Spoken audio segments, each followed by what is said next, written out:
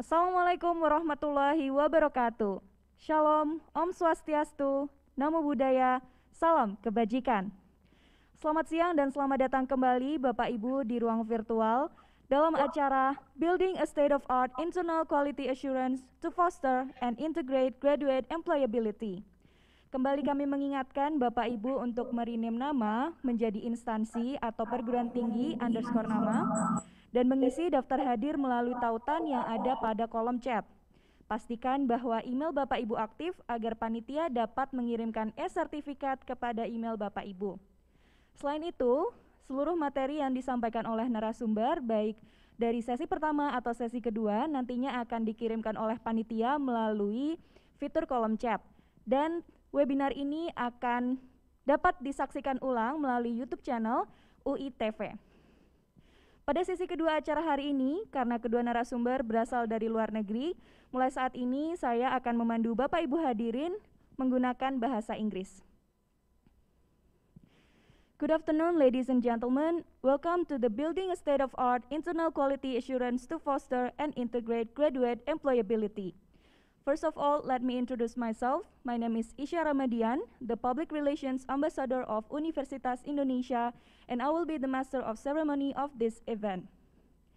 Distinguished guests, this event is divided into two sessions. In the first session, we already discussed employability and quality assurance of higher education institutions in Indonesia. And in the second session, we will discuss employability and quality assurance of higher education institutions with distinguished speakers from United Kingdom and Austria. Therefore, I would like to introduce you to the speakers and the topics. The first presentations, which is Foreseeing the Future Trend, Challenges and Stakeholders' Expectations on Higher Education Institutions Development, will be delivered by the Higher Education Consultant, Quality Assurance and International, Dr. Fiona Crozier, and the second presentations, which is Shifting Paradigm of Quality Assurance in Higher Education Institutions into Employability, Policy and Practices in Various Countries, will be delivered by the Dean for Accreditation and Quality Management and the Director of the Department for Program Management and Teaching and Learning Support, Vienna University of Economics and Business, Dr. Oliver Vettori. The second session will be moderated by the Coordinator for International Accreditation, Quality Assurance Unit, Faculty of Economics and Business, Universitas Indonesia. To Dr. Dewi Ratnashari, the time is yours. Thank you. Good afternoon, everybody. I will start the second session, and I will read Miss Fiona Crozier. Good afternoon or maybe good morning, Miss Fiona. Yes. Good morning. Fiona has worked in higher education for 30 years. Her experience in quality assurance spans from Funding Council, University, and Quality Assurance Agency. She works nationally and also internationally in the field. She was Vice President of the Board of the European Association for Quality Assurance from 2009 until 2013, and her most recent post was Head of International QAA in UK, Quality Assurance of Agency for Higher Education, and she's now an independent consultant. She also involved in evaluation of process and standard during the COVID-19 crisis in Georgia as well as Indonesia, providing training on internal and external quality assurance to Indonesian University on behalf of HEEACT from Taiwan. She also has involvement in the EU Asian Share project and strong interest in the articulation in the development of implementation of regional frameworks for quality assurance, such as in the ACAF and in ASEAN. She is in committee and board member for ACPUA, a Board of Quality and Strategic Foresight in Spain, and an AQU, and also University Quality Assurance in Catalonia. We welcome Ms. Fiona Crozier, please.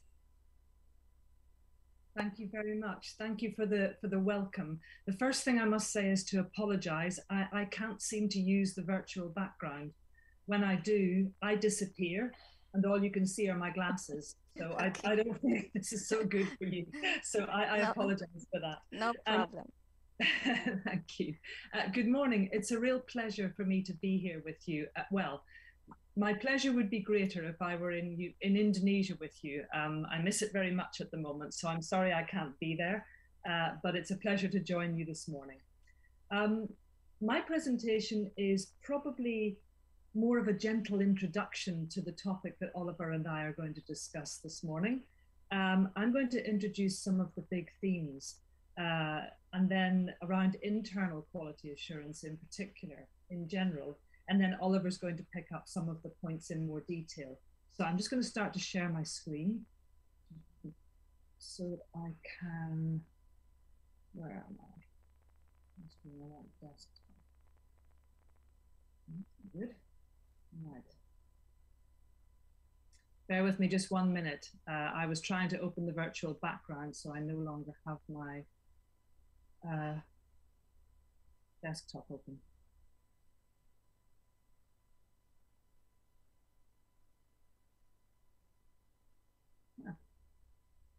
Where has it gone?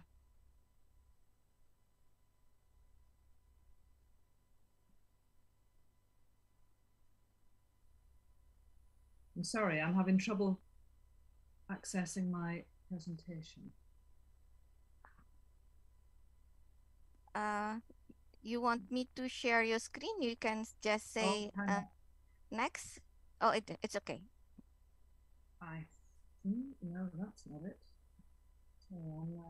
Yeah, I think rather than waste time, that might be easier. I've saved it onto my desktop, but I can't seem to get back to my desktop at the moment. Okay, wait, I open your presentation. Thank you.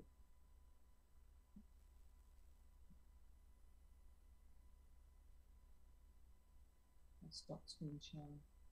Okay.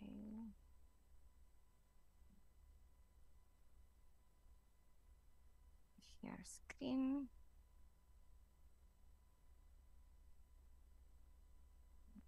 Is this the one, Ms. Fiona? Thank you very much. Okay. Yeah. Just into a slideshow. Okay, I think we can, apologies for that. I think we can move on to the next slide. Thank you. So as I said, I'm going to look at some overarching themes. Foreseeing future trends and challenges, it's quite difficult because, well, firstly, we say in English, I don't have a crystal ball into which I can look to foresee the future. But also things change so fast that sometimes we're so busy looking at one change that another one has actually happened. So basically what I want to say during the course of my presentation is that we need something stable that works for us, regardless of the trends, the changes, the challenges, something that responds to our expectations of our stakeholders and that allows us to have a good basis, regardless of what might be thrown at us from the outside in terms of changing trends and so on. So what I'm going to look at very quickly are some of the external quality assurance processes and frameworks at international and regional levels and how that impacts on the quality assurance agencies that we work with and on higher education institutions. To have a quick look at the change in the higher education environment, and that's going to come out throughout, oh, sorry, go back, please. That's going to come out throughout the presentation. I also really want to look at the heart of it is where does this balance lie between what happens to us through external quality assurance and where we have some of our own responsibility, where we can take responsibility for our own quality assurance internally and where that balance lies. I want to look quickly at the impact of external quality assurance on internal quality assurance.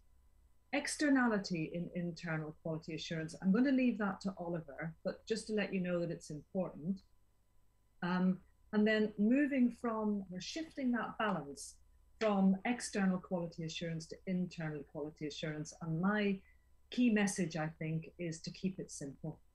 So those are the kind of areas that I'm going to cover. Next slide, please. So the first thing to say, I suppose, is that trends are not dependent on higher education institutions. They can be, of course, in certain areas, but they come at us from lots of different angles. Um, they're not even national sometimes. They don't even just come from our quality assurance agencies. So I know that you're familiar with BAMPT, for example, and LAMPTEQUES. They're two of the agencies that I know that you've undertaken accreditations. Those agencies themselves are working nationally, and they have the impact of national ministerial desires and focus, but they're also working regionally and internationally. And the increase, I think, in regional frameworks, such as the ASEAN Quality Assurance Framework, the ACAF, for example, for us in Europe, that's the European Standards and Guidelines. I think these have a huge impact on our national agencies and on how they work. And this in turn impacts on the expectations around quality assurance in the higher education institutions themselves. Those agencies are in a position of looking at what's going on internationally, being involved in the development of regional processes, frameworks, standards, criteria, and also, as I said, responding to the requirements of the National Ministry for Education or whatever that body might be. Sometimes those trends don't sit very comfortably together. Sometimes there can be an uncomfortable mix. Sometimes there can be a real opportunity. International, regional input gives us a new perspective and so on. But sometimes there's a bit of a mix between local and national requirements and the desire to align with international expectations. And sometimes that puts all of us, including the agencies and the institutions, under some pressure. Next slide, please.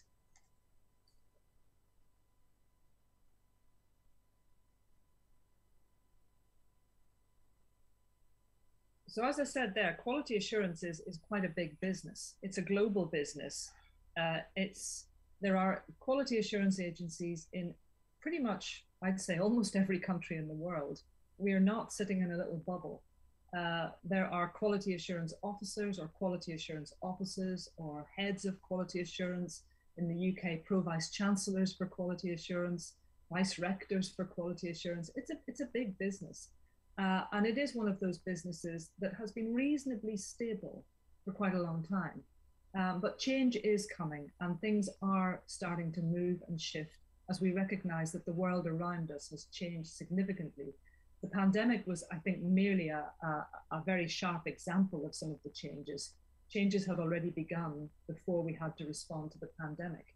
But if we have a look at, I'm not going to talk about trends and challenges and things in particular, but there is a trend in external quality assurance to look at outcomes rather than process. So what universities and institutions are actually sending out into the world rather than the processes that they use to assure their quality assurance. I think Oliver will pick this up in more detail. But this idea that student skills and employability of increasing importance, this is a global trend. This is important internationally. It's not just in Indonesia or in ASEAN, it's the same in Europe. But also, I think not more importantly, but as importantly, the trends in how to measure quality assurance and how to operate external quality assurance processes and frameworks are also changing. The standards and the criteria need to change to respond to new trends. So if before we had a set of criteria that didn't look at student employability at all, that needs to change. But also I think there are different instruments now coming into play for evaluation. Some of these include things like data-based or risk-based processes. Certainly in the UK, there's been a huge increase in using data to ascertain the quality of an institution and also risk-based processes. And my little picture there is the risk-based processes. You can have lots of institutions all moving in the right direction, and they are deemed to be of less risk than the one in red, which is standing out for whatever reason and is heading in the wrong direction. A risk-based process is meant to reduce bureaucracy and merely single out those areas that need scrutiny rather than to universally evaluate everyone all the time. Whether or not that works, what the benefits and advantages or disadvantages are of that are not the topic of this presentation. but it's certainly something that we're seeing across the world, this shift away from the cyclical evaluation using the same criteria to something that is more focused on data and something that might be risk-based. But they are merely two examples that I want to use, to use in the presentation. Next slide, please. I'm wondering though, as I was writing this presentation, if one of the biggest trends, and it may not be a trend, maybe it's a trend in my own head or a trend that I would like to see, is a shift from external quality assurance to internal quality assurance. Because if we get our internal processes right, the logical conclusion for me would be that we get to a point where we no longer need external quality assurance. Now that's probably rather hopeful on my part. And also, it would mean that I would have had no career, because although I've worked as director of quality in a university, the vast majority of my career has been at an external quality assurance agency. So I'm not going to say that they're completely unnecessary.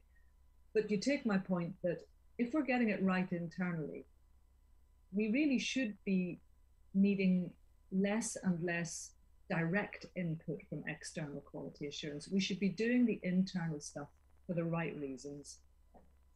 Next slide, please. And I particularly like this slide. I like this picture because it seems to me that up until this point, the big stones in this little balance of we call this a cairn in English. It's a cairn, and you see them on mountains, and quite often when people climb mountains, if I climb a mountain, you'll see a cairn at the top, and people add stones. They add little stones onto the top of the big structure that's already there. And that's a perfect example for me. The big stones are external quality assurance. They kind of tell us in institutions what's expected of us, what we need to do, what we need to address, what we need to provide evidence about. And what we do with our internal quality assurance is that we use the little stones to kind of plug what we need. We plug it in, and we hope that we've responded to the requirement of that big stone. So the little stones are internal quality assurance. And when external quality assurance changes slightly, or when it requires something different, we get another little stone and we think, have we got a gap? Do we respond to that requirement? When they come to accredit our program, can we reply to that? Oh no, we can't. So we need another little process, and we'll put another little stone in there, another little plug for the gap. And my suggestion is that maybe what we should be doing is turning that round, so that actually the big stones, the really key fundamental pillars of any process, are the internal ones. And it is that external quality assurance is the one that's coming along and saying, okay, how are things going? Where's the gap? How are you responding to this? But that actually our bedrock, the thing that's holding our structures up, is the internal quality assurance. Next slide, please. So let's just have a look at the impact of external quality assurance on internal quality assurance. I don't want to dismiss external quality assurance entirely. I have no intention of doing so. In many cases, external quality assurance has been the driving force behind the development of a quality culture and an IQA system in institutions. External quality assurance can also be a really good conduit for introducing all of us to international standards and criteria, international trends, international benefits, and that opens us up to a huge amount of benefit in terms of being able to work internationally with partners across different countries in the world if we have a shared understanding of external quality assurance and what's expected of us. That can be really beneficial to the internationalization of institutions. And last but not least, I mean, I think we do need to have some kind of independent externality that provides us with the means to reassure the public and give them confidence that we're providing a valuable education and that our students are worthy of employment. Next slide, please. However, and I say this as someone who has worked in external quality assurance for more than 25 years, it can be bureaucratic and it can be burdensome. And it can also be a blunt tool. When we're accredited or when our institutions are evaluated, whatever the system is in our national context, it's only ever a snapshot in time. Quite often a peer review team come along and I know this myself when I go to do reviews of agencies, quality assurance agencies. You're seeing that agency at a particular moment in time. And the amount of time that a peer review panel has is never long enough. So we only ever get a little snapshot of the entirety of what's happening at an institution or even within a program. So external quality assurance can be a blunt tool. And I think for institutions, certainly as a director of quality at a university in Ireland, you know, my colleagues, it can reduce us to consumers of quality assurance rather than making us really think about why we're doing the things we do. We respond to the external processes. We say, what do we have to do to get through this accreditation successfully? And then when it's over, we all go, whew, and we think, great, that's it for another 5 years or 6 years or whatever. So it reduces us to consumers of something, I think, in some respects. Next slide, please. So what about this shifting of balance from EQA to IQA? And I'd remind you at this point that my key point is that we are in a world that changes extremely quickly, and that applies to external and internal quality assurance as well. So if we shift this balance from EQA to IQA, what's it for? Why do we want to do that? As I've said, external quality assurance, I think, will always be necessary. We always need that external independent check on what we're doing. And external quality assurance agencies can provide us with a huge host of benefits in terms of introducing us to internationalization, international trends, harmonization, and so on. But I think as EQA shifts to an outcomes rather than an input focus, and as it responds to all the other trends and challenges that are out there in the world, I think that means that our internal processes become even more important, because institutions universities do not exist to follow out quality assurance processes. They exist because they're offering an education to students, a higher education to students, they're researching, they're providing civic functions, and so on. You know, they don't spend all day every day responding to quality assurance processes. So those internal processes become even more important. The challenge, I think, for us is to make that shift from just responding as consumers to EQA to making IQA our bedrock. And internally, I think that means we need to be asking the right questions about what we're doing so that we can respond effectively to the EQA processes, so that we can make more and more use of our stakeholders and their opinions, because that's key. If we're going to respond to the outside world and its needs and its challenges and its trends, we need to have processes that allow us to gain the opinion of our stakeholders, whoever they are, and so that we can answer the question, what happens in between the EQA visits? Next slide, please. The next slide should exemplify that very nicely, yeah. So Henry Ford, who founded the Ford Motor Company in 1860, he was alive from 1863 to 1947, a long time ago. He actually said, quality means doing it right when no one else is looking. So those 4 or 5 years in between the site visit from BAMPT or l'ANPTKS or any of your other agencies, what are we doing when they're not there? And I think that was a really nice quotation. And you know that the United Kingdom's Quality Assurance Agency where I worked is in a city called Gloucester. And there's a coffee shop in Gloucester that actually has this quotation painted on its wall, which is a really nice, when you work at the Quality Assurance Agency and you go for a coffee at lunchtime, that's quite a thing to see on the wall while you're drinking your coffee. Next slide, please. So currently, internal quality assurance systems and instruments, let's have a look at those in a little bit more detail. Well, quite often they involve a plan, do, check, act cycle, which is very effective, and it's used in multiple different ways. Internal processes will often seek to produce the evidence that we need in order to respond to our next EQA accreditation or our evaluation visit. Unfortunately, certainly this is my experience. I'm hoping it's Oliver's experience as well. Maybe it's your experience, but quite often academic staff will find quality assurance processes, systems, requirements. They find them bureaucratic and time consuming. In other words, they fail quite often to see the value of internal quality assurance. And certainly this was my experience. And I would suggest that if that's the case, then it means that we're doing something wrong. Someone like me was doing something wrong and needed to change something.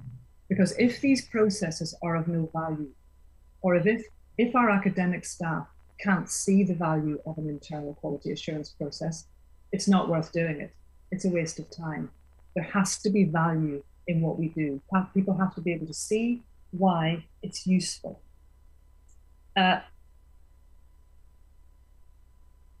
We need to be able to, and I think the reason for that is that if people can't see how what they're doing is used, then they won't value it. Okay, next slide, please.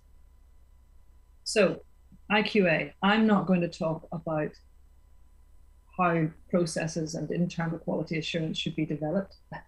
that could take years, I think. All I'm going to do is suggest that there are 6 key questions that internally will provide us with the answers that keep us stable, provide us with the information that we need, that allow us to be confident and sure that what we're doing is good. 3 of those questions are about quality assurance, and 3 of them are about quality improvement. The first 3 questions are about quality assurance, and they're: what do you do, why do you do it, and how do you do it? If we're not sure what we're doing and why we're doing it, those are absolutely key to the strategy behind any institution. So any program, any particular direction of an institution, saying this is what we do, but why are we doing it? Are we responding to an outside trend? Are we responding to a need of employers? Are we an institution that has a monodisciplinary focus and that's why we're doing what we do? The how do you do it is a real knowledge of what you're doing to make sure that your program and so on, to make sure that this program is using the modules, the assessment, etc., and the teaching that's working for you. It's the description of how you're doing it. Next slide, please. Whoops, sorry, no, that's it. So the quality improvement questions are: why do you do it like that? How do you know it works? And what do you do to improve it? And I would suggest that those 6 questions can be used at any level. They can be used at the institutional level. An institution could ask itself those 6 questions. A program could ask itself those 6 questions. A program could be looking at the assessment components of one module, and it could use those 6 questions. Because in the end, what we want to know is what we're doing, why are we doing it, do we know why we're doing it, how do we know it works, where are we getting feedback to suggest that it might not be, and what are we trying to do to improve it. We could ask those questions about our stakeholder involvement. What do we do? Why do we do it like that? How do we know it works? What do we do to improve our stakeholder involvement? You can ask those 6 questions at any level in a system. And quite often I think that we've complicated quality assurance to the extent that there are so many acronyms and so many frameworks and processes and so on. And they are necessary, but we don't all need to deal with those all the time. I think that what we need to do internally is to respond to those 6 questions. Of course, it will be a little bit more complicated than that, but I always like to try and pull back what I'm doing to those questions to try and really simplify and get to the heart of what I'm doing. Next slide, please. Okay, so this is a summing up slide. The environment in which we're operating is changing. It changes very rapidly. Quality assurance in higher education is changing. If I just give an example, recently I've been reading about the roadmap for the ASEAN higher education space. This is a little bit like our own European higher education area. That's going to bring down the line opportunities for harmonization, opportunities for mutual recognition of qualifications across the region. It's going to bring opportunities for student mobility, staff mobility. From the Bologna process, Europe experience, I think it's a great opportunity and a really great development in the ASEAN region. It's been a pleasure to read about it. But it's going to bring lots of changes. It's also going to bring those opportunities that I've talked about. But in order to have those opportunities, there needs to be some mutual understanding that we care about the quality of what we do. Because if an institution in Malaysia and an institution in Indonesia start to talk and there's no balance between the quality assurance, if you like, processes, or no harmonization, or no mutual confidence in what each other are doing, then that's not going to work very well. So this process will bring opportunity, and it will also bring some aspects of development and maybe some requirements to even things out in terms of how we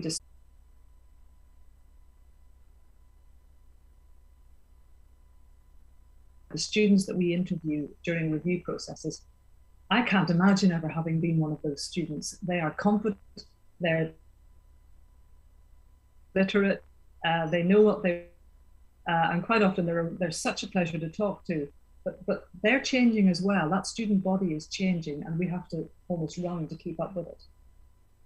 But regardless of the changes, I think it's probably true to say that all institutions, programs, the leadership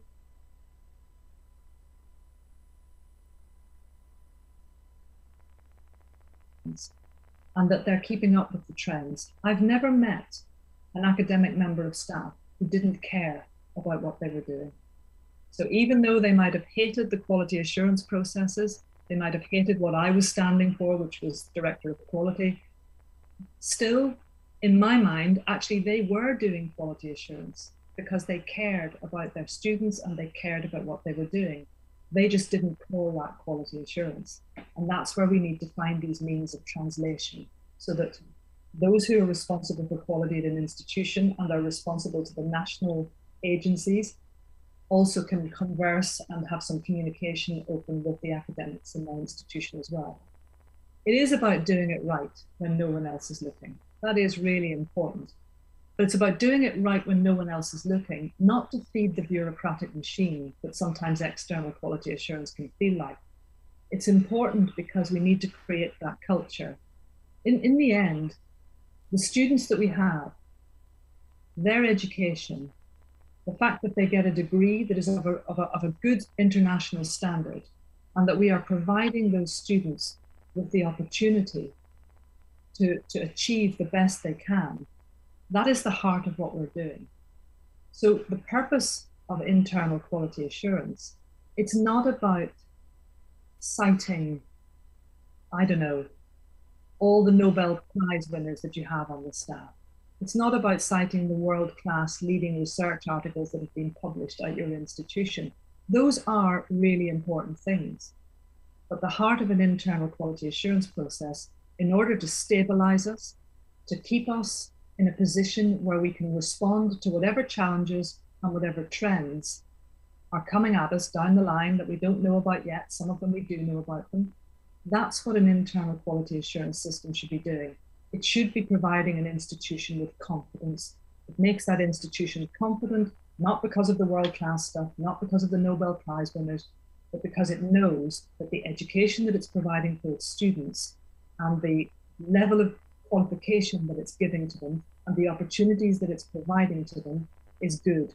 And it knows that, it has confidence in that because of the internal quality assurance system that it's using. And that is the purpose of IQA in a nutshell. And it's the reason I think for my belief at the moment, having spent a long, long time in external quality assurance, it's my reason for believing that while we always need external quality assurance, it is internal quality assurance that will, in the end, provide us with what we need to move forward into the future. And my final slide, I think, should say thank you very much in Bahasa, I hope. Yes, thank you very much.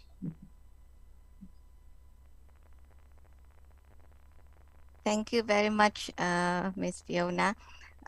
We will continue our question and answer at the end. I mean, after the second speaker, we welcome Mr. Dr. Oliver Vittori. I will read his short bio here.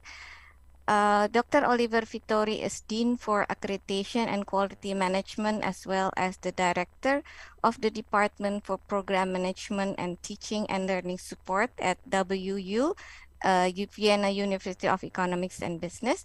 He has been working as an expert in the area of quality assurance and higher education development for more than a decade in more than 50 different countries. including work for EUA, NQA, ESU, UNESCO, and also EU Share, and various international higher education agency and higher education institution. Dr. Oliver Vettori has been teaching courses on public management, research methodology, organization behavior, and also evaluation theory, as well as a research association at the Institute of Organization Studies.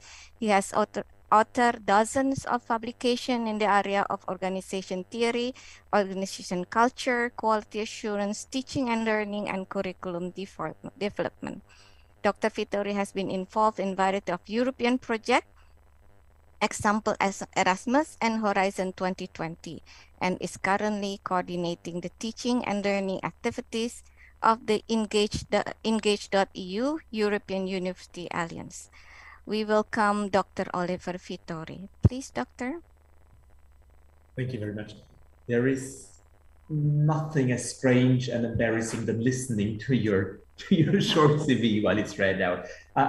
Thank you for the invitation, and good afternoon, everyone.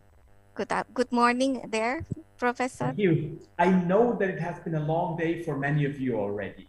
So before I start, could you give me a sign of life?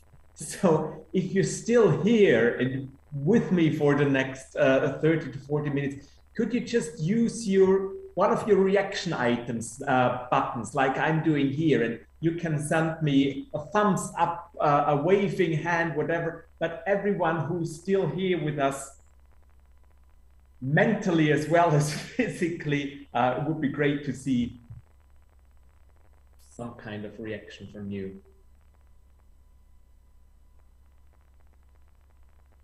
Very good. That's not the vast majority, but I'll take that as a positive sign. As you see from my background, I can switch it to the seminar's background fairly easily, but with those virtual meetings, I always like to give some impression of space. So what you see in the background, I'm changing it again, are pictures of my own campus where I'm currently sitting in Vienna. And I hope it's all right if I share a couple of those impressions with you, because otherwise, yeah, it's a very remote experience. No problem, Dr. Vettori. It's okay. Thank you. Fiona, thank you so much for the start and for also declaring I'm going to go into the specifics and details. Let's see how that works out. As always, I very much appreciate listening to you. There is two tiny areas where it would be great to have a discussion. I'll pick up on them because I think I also slightly differ in my opinion and the positive outlook you have on that. But I think that's also something to explore a bit later. I tried to share the screen on my own.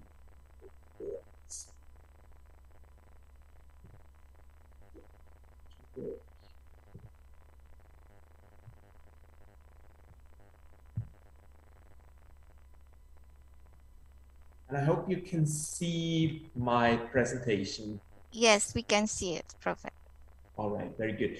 I'll immediately start. So the topic I was given is so vast, I decided to give it a bit of a different spin, but I'm still going to cover the area of IQA and employability. Basically, I'm going to do it in three parts. I want to connect to what Fiona has started on, also on the relationship between IQA and EQA, but also where I see, and then even globally, where I see IQA still having some deficits in order to fulfill that mission. That would be the first part, and it's just like laying the groundwork. The second part is very tiny. I'm going to also explain my problems with the employability expectations that we have for IQA. That's very brief. And then I come to something that hopefully will inspire some of you in terms of practices. How can IQA really indeed contribute to improving employability? Having in mind, as you will see from the first two parts, that I'm having some doubts on how far we can actually go there, but that's a different issue. As you see in the title, this is the first time I've ever used this acronym. You see, I've titled it eIQA. Now, the E here doesn't stand for e-learning or digital or anything.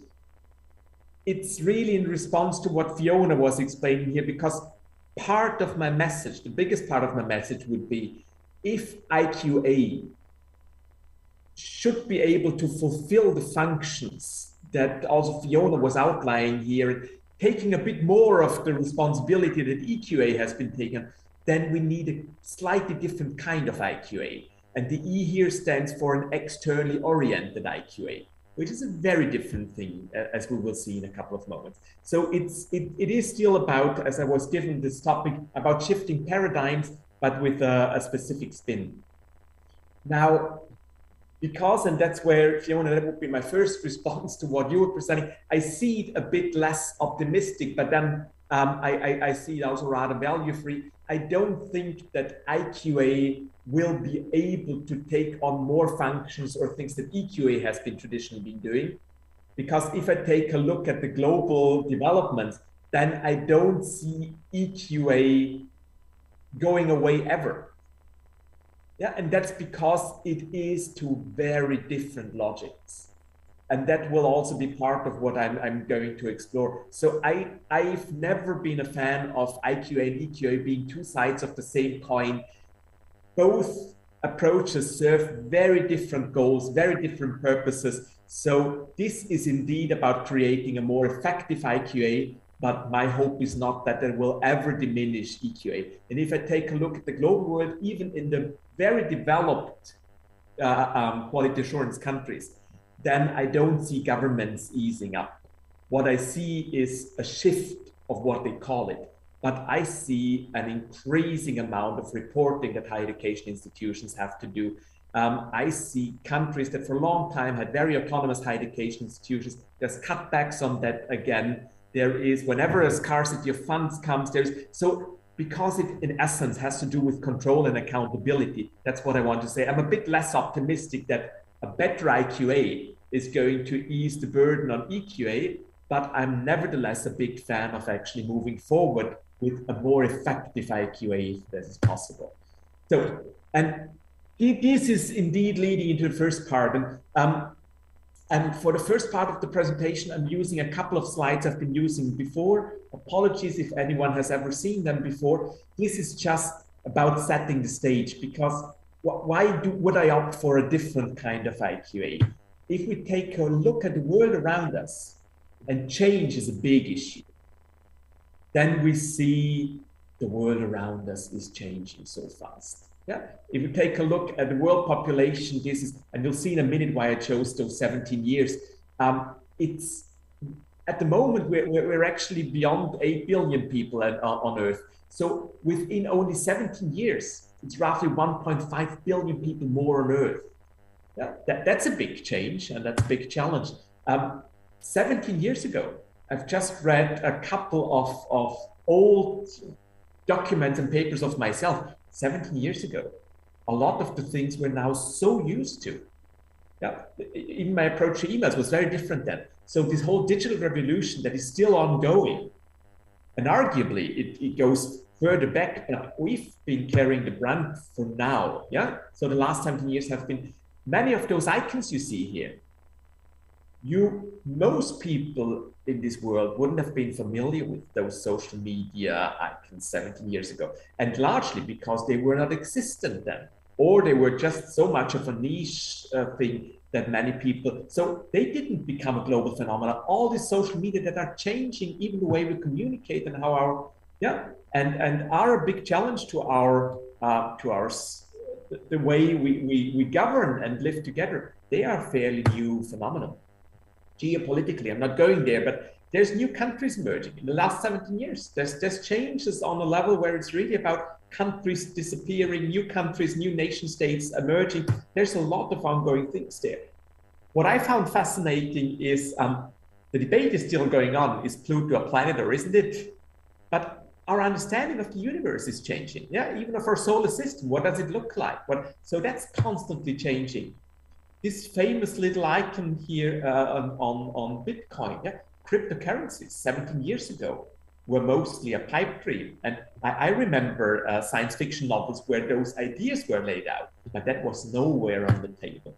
And this was actually what my campus, you see back here, was looking 17 years ago. So change is all around us.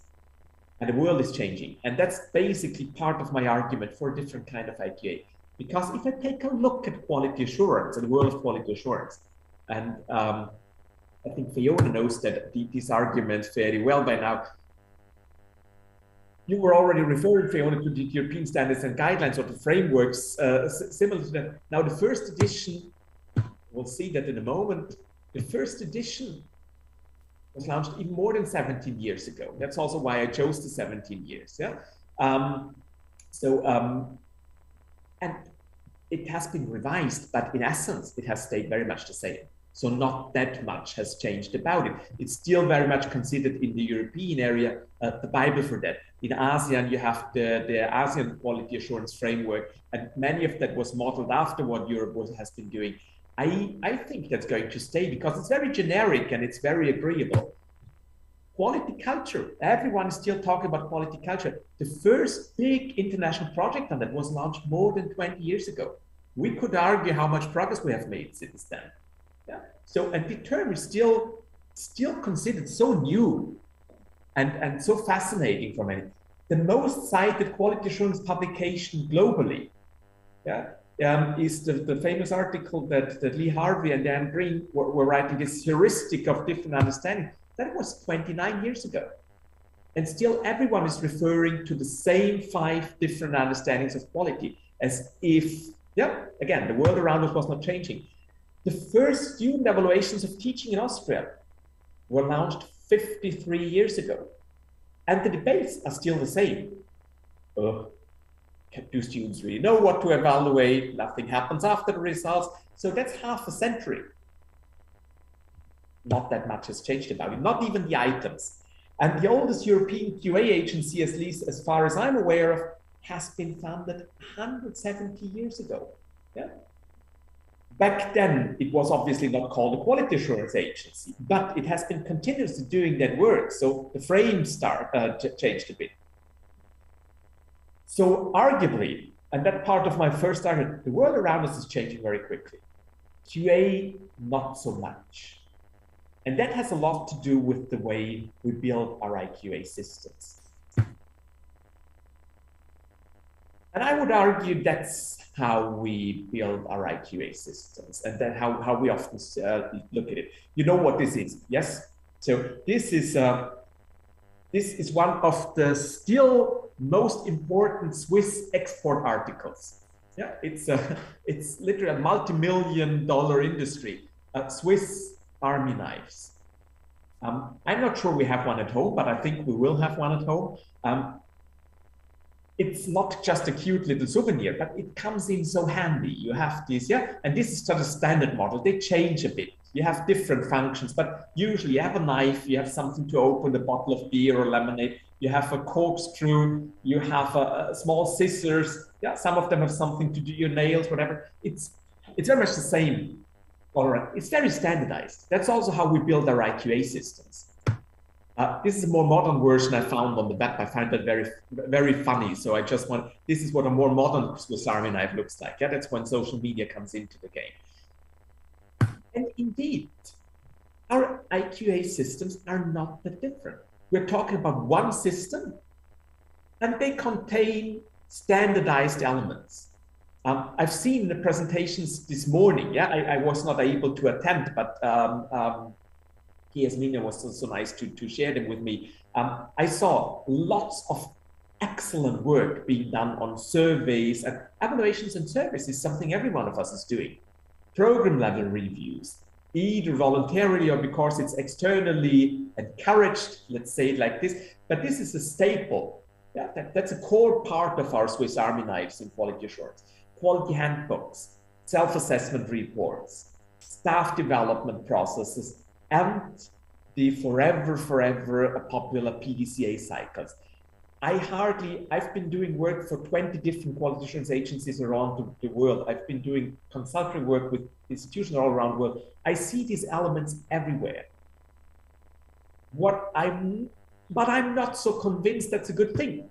It helps us to stay in the same dialogue. But what I see is if we build it like a Swiss Army knife, I see two big problems.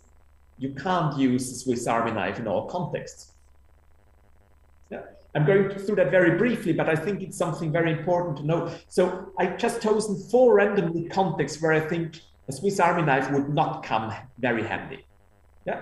If you're on the moon, I hardly guess what you would do with that. If you're in the middle of the ocean, thrown out of your plane or whatever, what would you ever do with it? Even here in a Southeast Asian jungle, very much up on a big tree, what do we do with it? In the middle of the desert, I hardly can imagine where it would get him. And that's the same for higher education institutions. We built that in a standardized way, but there's so big differences between multidisciplinary and specialized higher education institutions. With very different needs. I'll come back to that when it comes to employability. Public versus private. And sometimes I worry, that will also be something interesting to discuss. I worry when I meet also quality reviewers.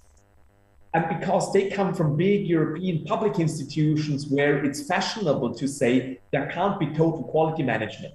That's something that, but if you're a small private institution, tuition-based, and you work like a company, why shouldn't total quality management work for you? Or all those. So there's so many differences, and we tend to ignore them. Yeah, also big versus small higher education institutions, internationally oriented versus local higher education institutions. So just briefly on that. But the bigger problem, and that's more on what we're discussing today, is it's not suitable for all the purposes. If you're a very good lock picker, that should be able to help us achieve better ranking positions, raise stakeholder satisfaction. We're surveying people all the time, but that's not making them happier. Yeah. Meeting accreditation standards, you need different instruments for that. You don't need surveys, and you need those instruments in place for some standards, but it's not going to meet all the external standards just through the instruments alone. And most notably, because it's important for today, I can't see most of those instruments help us improve employability. So what is the alternative then? I would be the first part, and I hope that will already spark some discussion later. The second part, as I said, very brief.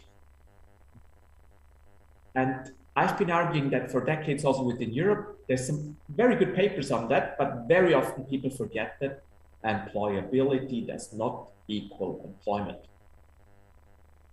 So the good news is for higher education institutions, we're kidding ourselves if we think we're going to save the economies by just improving the skills of our graduates. And there's 2 very important things that we need to keep in mind. I don't know about universities in Indonesia that well, but most universities know worldwide. By the time a new curriculum gets implemented and graduates have developed skills that they might use in the workplace, that's sometimes a decade of delay. Yeah, because first that needs to, and you just declare it in curriculum, but you need textbooks for that. You need approaches. You need to educate your teachers to actually go in that direction. And then your graduates have to go through the program first. And then they have to apply their skills somewhere in the environment. So that's nothing that we change from one day to the next. But even more importantly, whenever I see in countries the discourse on we need to change something in higher education because employment rates are not high enough, but that's a matter of the national economy or even global economy. There's if you see the effects COVID had, that's not on higher education institutions and the lack of skills. That's big changes in our economies. Now, I'm not saying we don't graduates attractive enough for the labor market? Do they have the things that the labor market are seeking? It's not the same. Are they able to change the labor market? Are they able to reinvent our societies? So that's the short second part. But I think for me, it's very important to keep those 2 things separate. And if we really want to make big changes in the economy, then that's a national endeavor where all the higher education institutions need to work together alongside a national plan. That's about national strategies. That's nothing for IQA or one institution and its strategy. If it's about carving a niche or about serving your own stakeholders, that's a different thing. But for me, it's two very different levels. Now, that was a lot of controversial exposition. And I know a lot of you would be far more interested in, but can we do anything practical? So for the third part, as I promised, I'll leave the more controversial part and I'll share with you my thoughts on what we can do, what at my institution we're already doing, what I'm sharing with colleagues, what some other colleagues at other institutions internationally are doing, and going back to the PDCA cycle. And now, Fiona, this would be the second part where there would be slight disagreement. I'm using the PDCA cycle because it's such a nice model to discuss, because you don't need to explain the PDCA cycle, but I think it's the most overrated and useless part of any QA system, because the PDCA cycle itself does nothing. It's just a model. Yeah, and it's a model to explain something, but I think we're too stuck on that. So still for today, I just want to put this model, cycle, in the service of improving employability and take a look at what that would mean for an IQA system. And then coming back to the point why I think we need to be more externally aware. Because what we do a lot is we do a lot of navel gazing. Yeah? So all these surveys and all these instruments are always focusing inside of the institution. But if we want to support the planning part, and we want to, then it's not about surveying our teachers or students or taking a look at the programs. It's about taking a look outside. My department, in essence, consists of 7 different units. And one of the units I have, it's called the Evaluation and Quality Enhancement Unit. And the head of this unit, he was not the main reason why I hired him, but one of the things that very much spoke to me is when I hired him, he already had a career in research behind him, and his PhD he had been doing by programming a tool that was able to examine, to bring in data, actually to draw data from job advertisements. Yeah, so going through the catalogs and the databases of job advertisement companies, but also big companies that were advertising, trying to look for patterns. What are they looking for in those job advertisements? And I found that fascinating. I thought that's a very, very good thing for our QA. Instead of asking companies, and HR and saying, what do you think you need? And you always get the same generic answers. And then you take a look at what they're actually looking for in their job ads. And this differs from what they're explaining us in the interviews. So what we have started and what we're increasingly doing in communities with our partner institutions is we're increasingly trying to look for evidence outside of our institution. What are companies looking for? How, but this, coming back to the employment argument, is also about how is the labor market changing? What is happening? So I do believe a more effective IQA unit does not just need to collect data from inside the institution. What you need are people who take a look at international trends, who take a look, who understand how the national or international labor market works, who do understand how that links to each other. Yeah, and sometimes this is very important also in terms of taking a strategic view. Just sharing an anecdote with you. For the last couple, we're by far the biggest provider of business degrees and business in Austria and actually beyond. But for the last 15 years, we have sometimes struggling because we didn't have enough senior faculty there or a delay in rehiring them. So HR as arguably one of the more important areas of business. We were not we were not focusing that much on HR and HR education. Now, in itself, we're offering 25 different programs. We're offering 32 specializations within our biggest program. So in itself, that was a tiny issue, not a big problem. And because from a research point of view, not everyone was that happy about HR, it's not so fascinating as other areas, not so fashionable, no one was that much worried about it. But there's a whole sector of higher education institutions in Austria called University of Applied Sciences. And many of them, because they're very close to the labor market, were starting to offer HR degrees. Now again, per se, not a problem for us. We're still the institution with the most students in the field. We're overrun. We have 7 applications per study place, not a problem. So why do I get worried from an IQA perspective? Because the HR managers in institutions usually have an HR education background. And increasingly, they come from other institutions than our own. And as we know from research, people tend to recruit people who are similar to themselves, who they know from context that they know. So the more recruiters, job recruiters we have that have not been educated at our own institutions, the more difficult it gets in some cases to get our own graduates into those companies.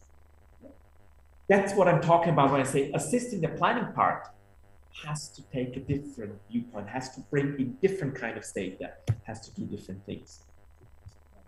I've been stuck for quite some time now with this. So this is why we need different kind of analysis and not doing so much self-reporting data and should not be stuck with our Swiss Army knives. The second part to me is even more important. And we're quite lucky at VU. We're a very big university, yeah? Around 23,000 students, which is the 4th biggest in Austria. But we're only focused on business and economics related issues and degrees. But we're lucky in a different way because we have an administrative structure where QA is closely intertwined with program development and teaching and learning, everything.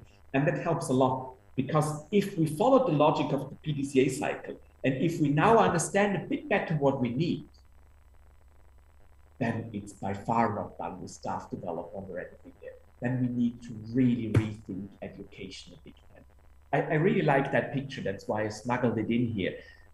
This is where I see, this is what the future of education in a way will look like. Yeah. More mentoring and cross-mentoring. And what I like about the picture is, I'm not sure who teaches whom in this picture. And that has to do with the changing world we have here. Yeah. So increasingly, we have students who are better in a lot of things.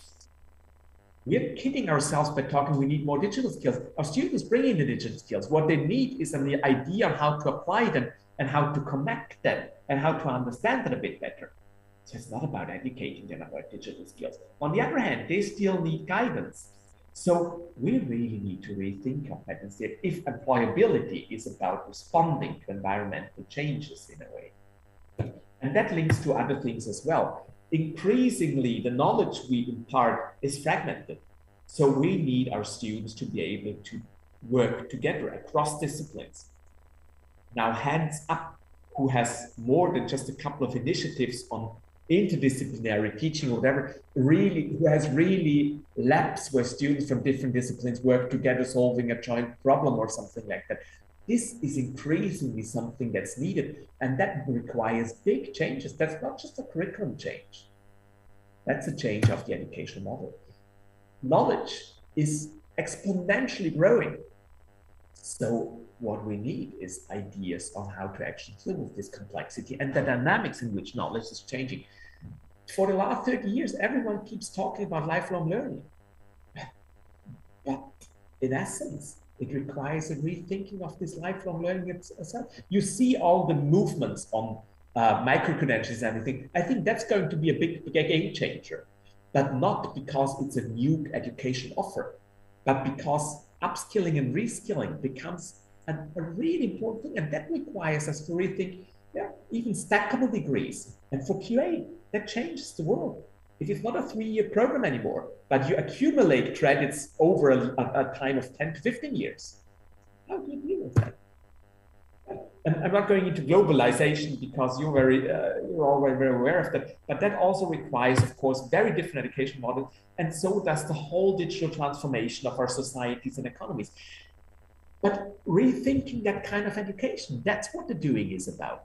It's not about asking an employer and then you make changes to a few learning outcomes in the course and then you make changes to a textbook. That's not reaching far enough if you really want to meet the employability issue.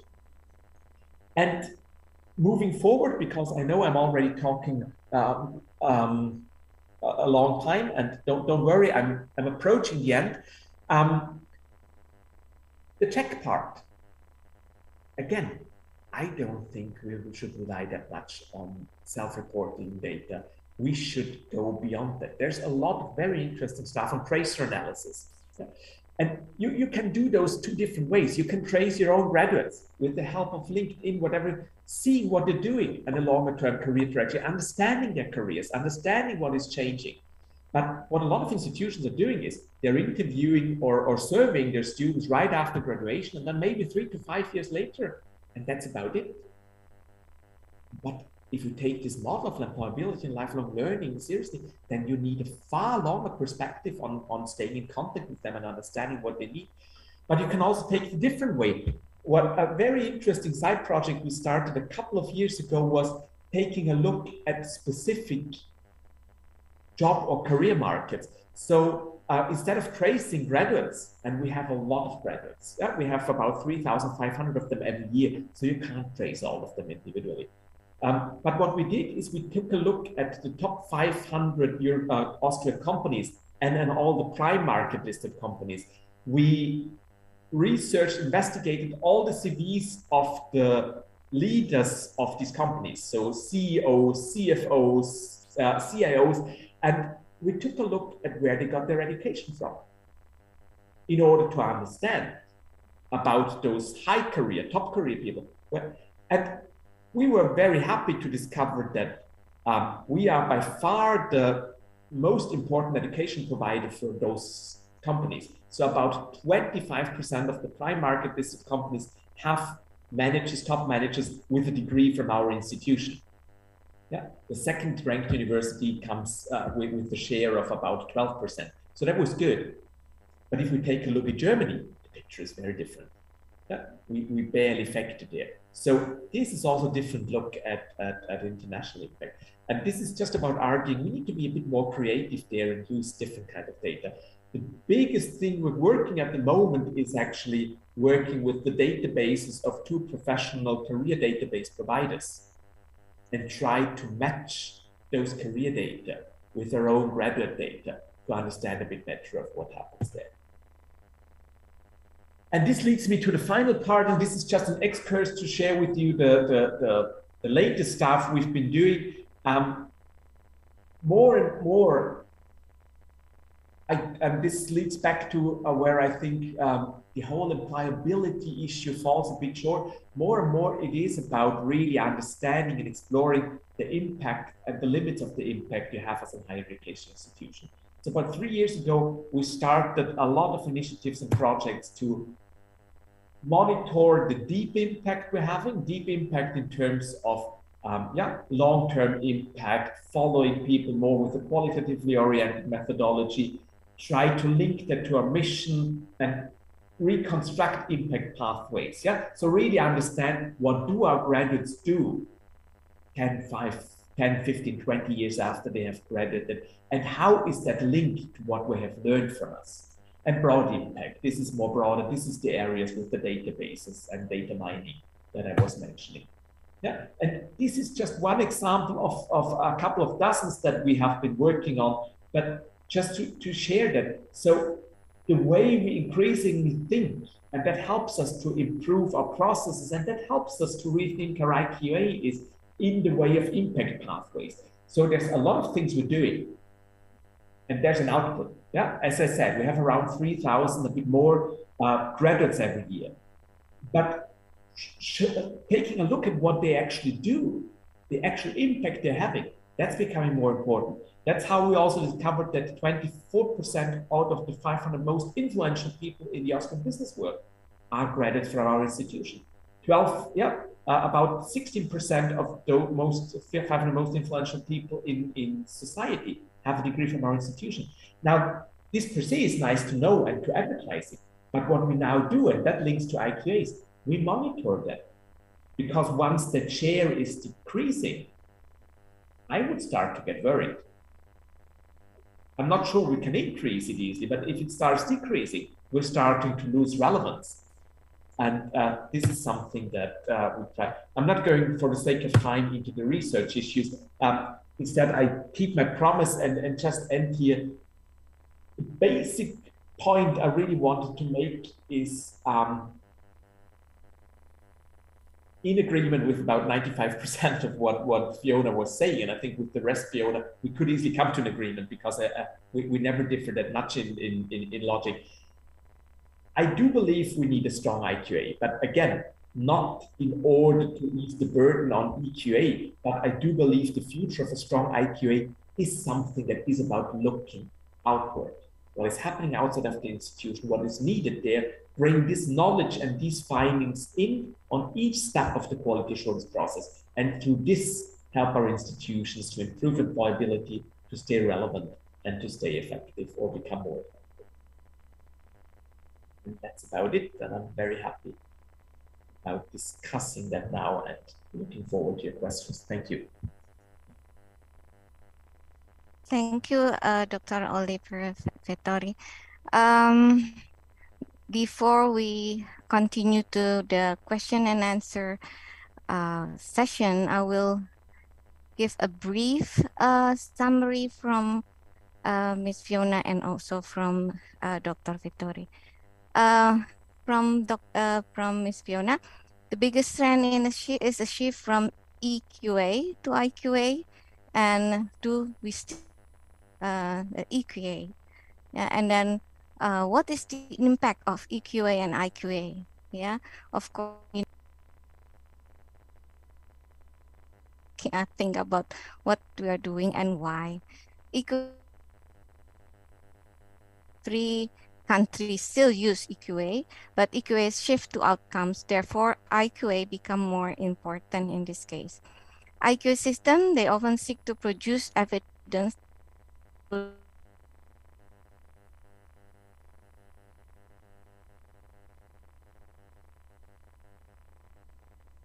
be required to respond to do it in also in our study program. And also the EQA accreditation or evaluation visit and sometimes too bureaucratic. So we should make IQA simple. You suggest for IQA, why do we do it, and how do we do it? Why do you do it like that? How do you know it works? And last part is, what do you do to improve it? No, the one of the quotient that I really likes is doing it right when no one else is looking is important. That's from Ms. Fiona, and the other one from Dr. Oliver. IQA cannot be replaced with EQA. Better IQA is a must. The world around us is changing fast. For example, we have digital revolution, social media, and geopolitics changing, and also IQA needs modern, call it Swiss Army tools, which includes in part is social media and other elements that needs various situation and context, such as multidisciplinary versus specialized higher education. However, sometimes even Swiss Army knives won't work for a specific situation.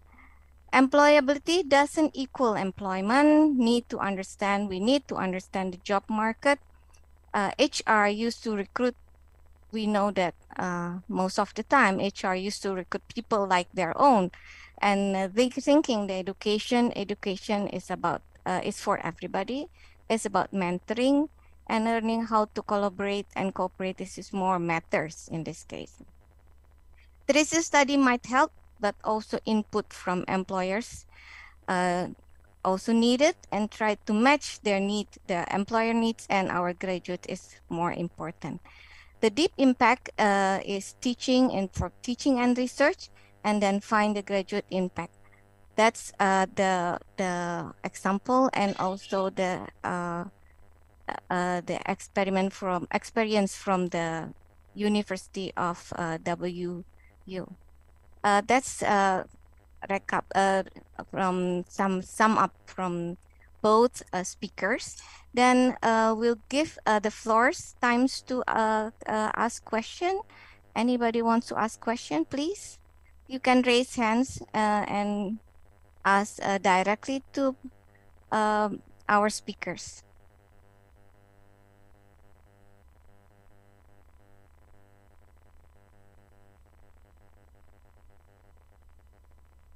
Anybody?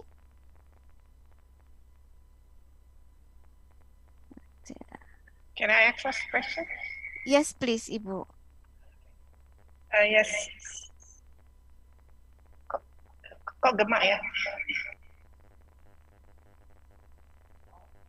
Mungkin ada laptop lain Sorry. di sebelah Ibu. Oke, I'm silakan. inside the room. I have to go out then. Sorry. I have to leave the room. Thank you very much, Fiona and Dr. Oliver, for your very sharing of your experiences. I have several. I have one statement that I would like also to join with you, is that looking at the diversity of the higher education institutions in Indonesia, I don't think in the long run we still have to have EQA beside the IQA. The external is still needed in our country, since the diversity of the characteristics of the higher education institution in Indonesia, with a diverse location and things like that. I guess most of you know about it. So I agree very much that maybe for several years, the future, 15, 20 years, or hopefully not 20, let's say 5 or 10 years, we still have to meet IQA together with EQA. That's one statement. Another is that I think you've mentioned about the importance of the establishment or the development of the quality culture from both of you. I would like to have your experience from each of you. How do we measure quality culture? I mean, is there any specific dimensions or aspects that is included or as the core of what we consider as quality culture? That is my main question. Thank you. Thank you very much.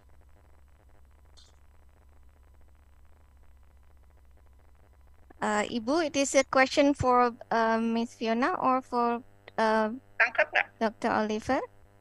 I'm happy to let you go first, Fiona. There's a couple of thoughts I want to share on that, but I'm happy to have you go first. Okay.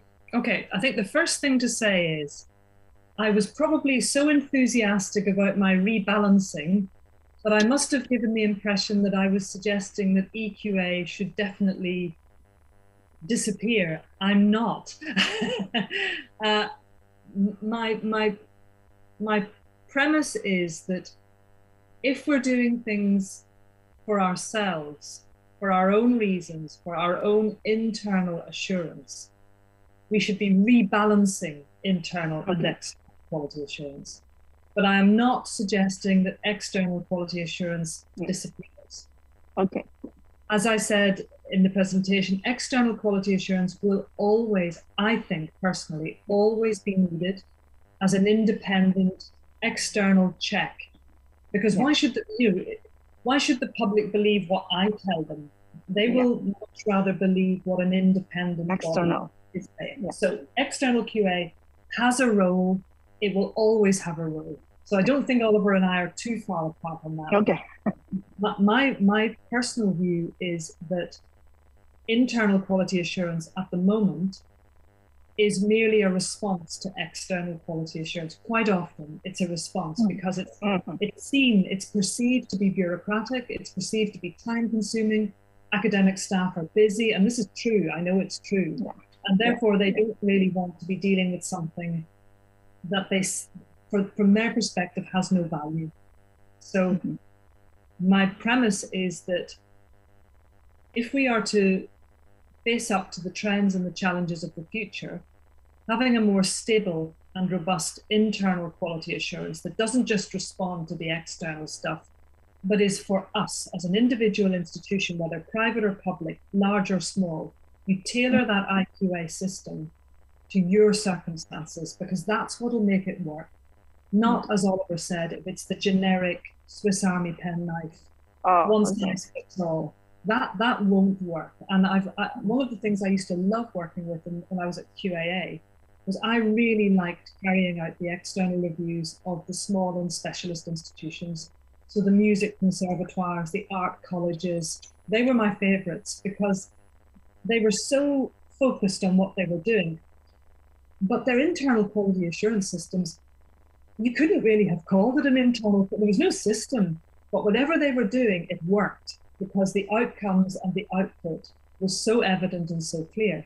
So that's my first point. The second point is that the other thing that I used to love to work with QAA was when I went to an institution, we had a system of external evaluation or audit of universities. So we didn't do program accreditation.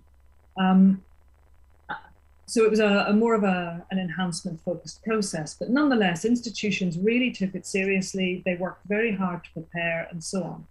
But the best kind of institution were the ones who could sit with the panel, the review panel, and they'd prepared and they were nervous, but they were confident enough to discuss their obstacles and their challenges with you. So if the panel found something out, there was one institution in particular where we would find out that they'd actually awarded degree certificates to students who hadn't earned them. And this is it's a big problem if you're giving a degree certificate to a student that hasn't actually succeeded. And we thought, well, what shall we do? And the panel, we decided as a panel that we would just go and talk to the institution about this and say, look, you know, we've discovered this. And that institution is a very well-respected university, basically didn't try to cover it up. They just put their hands up and said, thank you. We needed to know that, and we need to do something about it. But they were confident enough to do that. They were confident enough that they had processes in place, that this was not something that happened all the time. They were confident enough to just put their hands up and say, thank you, that's a big error on our part. Other institutions, it's true, also demonstrated confidence where they would say, you know, we don't agree with your line of thought because we're doing what we want, but we're doing it like this. We're not doing it the way you're suggesting. We're doing it like this, and this is how we know it works for us. The confidence of an institution to be able to say that is very important. And that's where my building up of confidence through internal quality assurance comes. If we're just doing it for the external purposes, then you will never build a quality culture. That's quality culture. Agreed. Quality culture, how to measure it. It's the most difficult thing in the world. It's really hard, really hard. I don't think I ever succeeded in that when I was a director of quality. But all I will say, and then I'll hand over to Oliver, all I will say is that I think that that quality culture might be measured through the success of the internal quality assurance process. Those processes, I keep talking about them. Plan, do, check, act. Well, Oliver's right, it's just a model. And if you don't know what you're planning and you don't know what you're doing and you don't know what you're checking, then it won't work. So really, it's finding out what will work for you. And I'm not going to dictate that. There are models out there. That's why I like these 6 key questions, because you can just ask yourself, you know, this program, what do we do in it? Why do we do it? You know, how do we know it's good? What are our graduation results like? You know, why do we do it like that? Should we be looking to our stakeholders and asking them if we should be doing something different? That's internal quality assurance. And that's using those 6 questions. Oliver, I'm going to leave the quality culture bit to you. Thank you. Thank you, Fiona. You're welcome. I'll be very brief on that. There is a couple of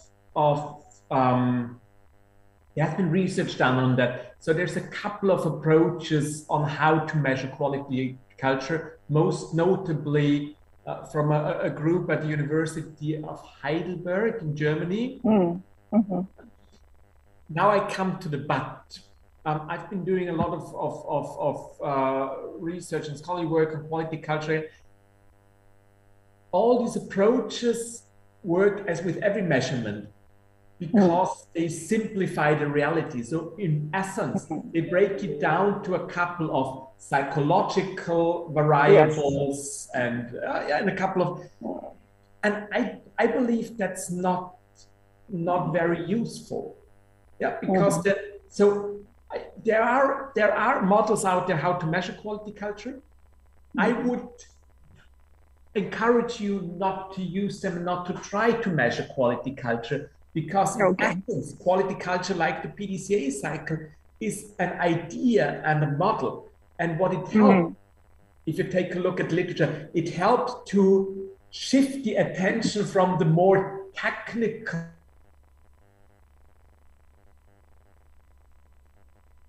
psychology involved, and and organizations are different. This is beautiful and important. So it means you never build your quality assurance system just as a technical system like you would in a company that produces cars. But that's as far as the quality culture concept is useful, because as soon as you try to put it down, it becomes one more expanded. Yes, yeah, agree. Thank you, Oliver. Thank you. Thank you, Tati, and also Dr. Oliver and Ms. Fiona. Is there any question from the floor, please? Maybe while we're waiting for more questions from the floor, I want to ask what we now in in my faculty economics and business, we will have a visit from HSB ERT next month, early next month, and we now are preparing. And what we feel that, as you mentioned, Ms. Fiona mentioned that we learn a lot from the EQA, especially SSB, for our own, especially, for example, for our lectures, quality, and also our teaching and research. I agree with you. EQA will still need, and that will be one of the pillars for higher education to learn more about quality assurance and develop their own IQA. So it will be more specific to their own needs. What do you think about that, Ms. Oliver, and also Ms. Fiona, and also Dr. Oliver?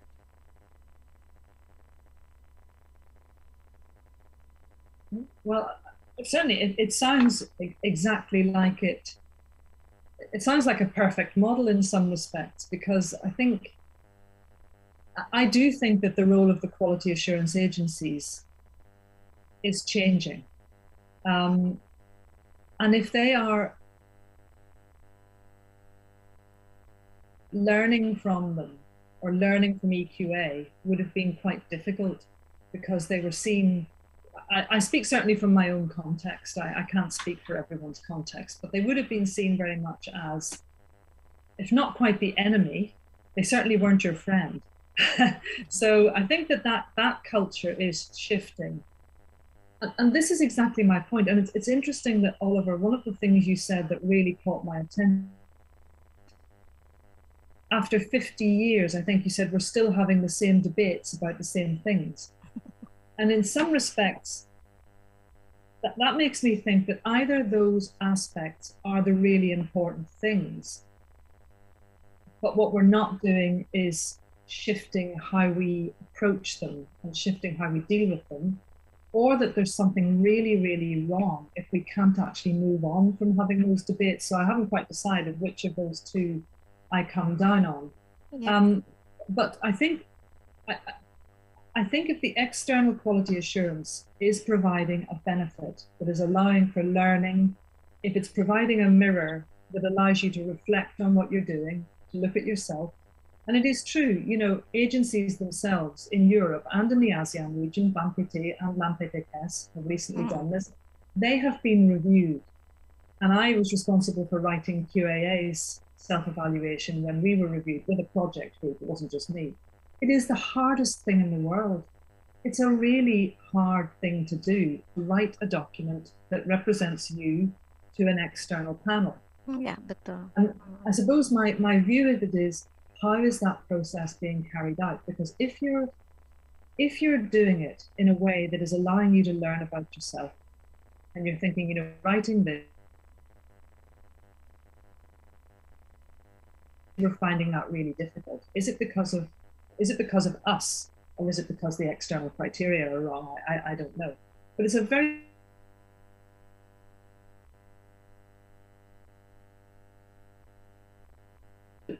to be as honest as you can, then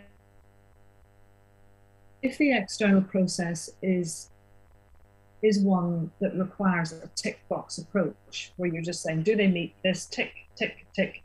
For me, that's less valuable, but I understand that in some circumstances, it's what needs to be done. For example, to accredit a medical program, you need to make sure that the resources are there, that they have the right laboratories, etc., etc. So it's a really tricky one, but I think that any external process that allows you to reflect and that you are seeing a benefit from is valuable. My own suggestion is that the benefit then can be translated into your own internal processes, so that the next time it's easier and easier to respond to the external requirements. But also, as those external requirements change, you've actually got quite a good stable basis on which you gather your information about what you're doing, why you're doing it, and so on. I'm not really sure I've answered the question there, but Oliver, maybe you could help me out.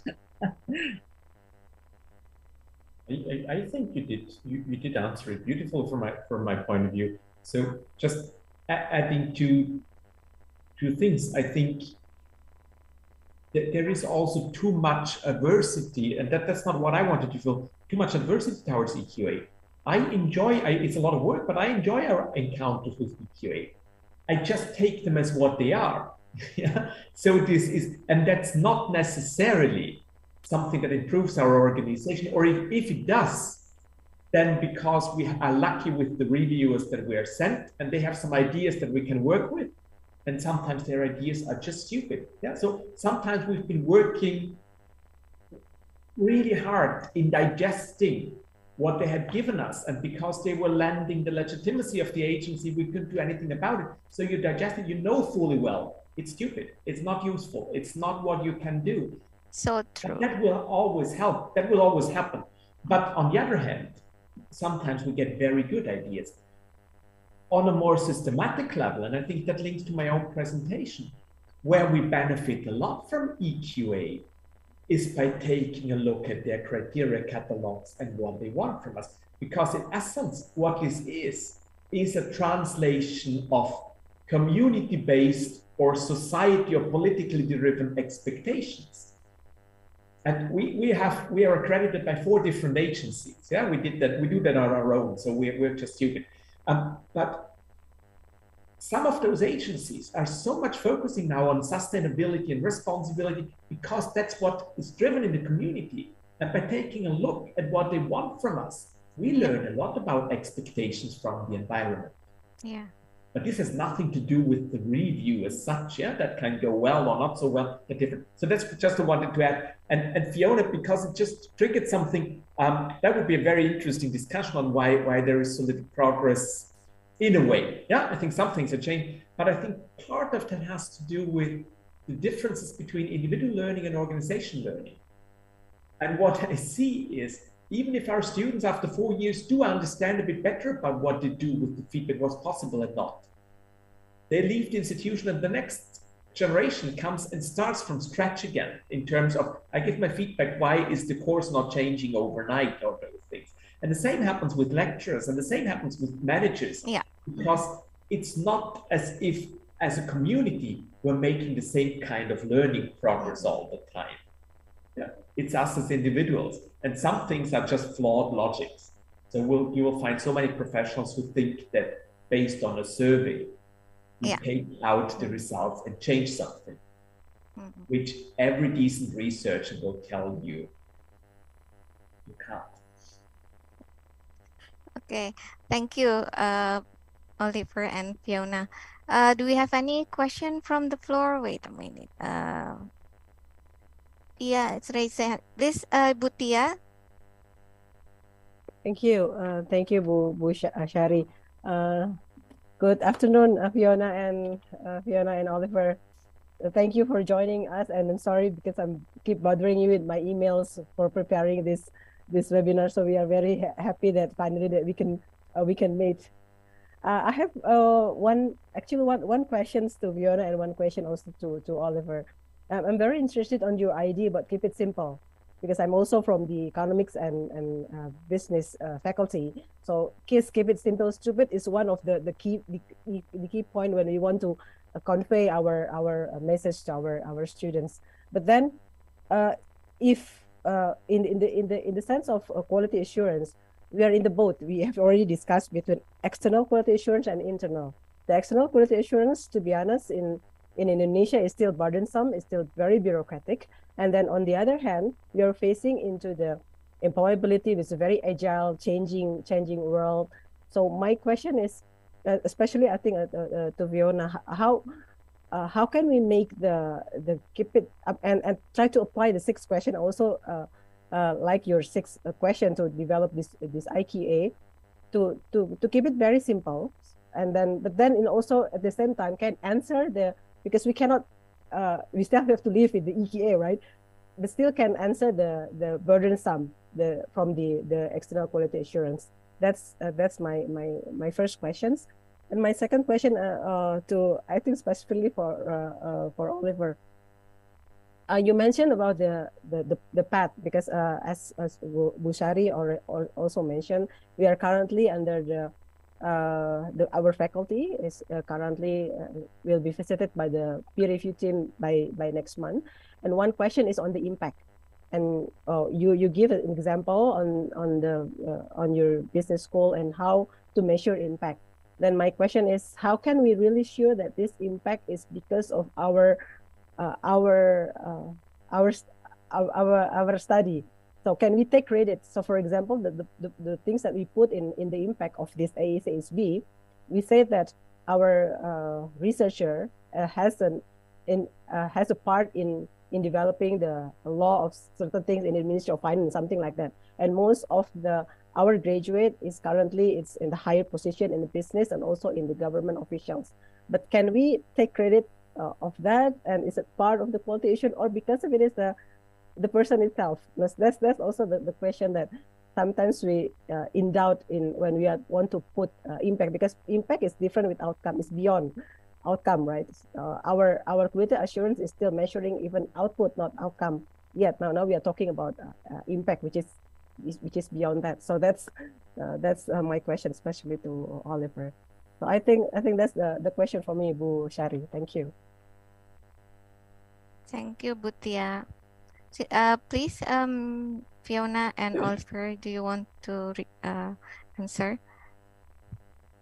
Oliver, would you like to go first this time with your? I think actually you could probably say a little bit about the first one as well. I also have some points to make, but you go first. Right. Thank you. I'll still start with the second question, so you can then link more easy. Measuring impact is, even from a researcher's point of view, it's not like in natural sciences where you do an experiment. So it's basically like in social sciences and economic sciences, what you end up will be a construct. In any way, I'm not saying a fabrication, I'm not saying an invention, but I think we can agree that most what you do in social sciences is you try to approach reality through some methods. And then you can argue, is it an exact Or would it? So, and that's how we approach impact. So, is there a directly observable causal relation?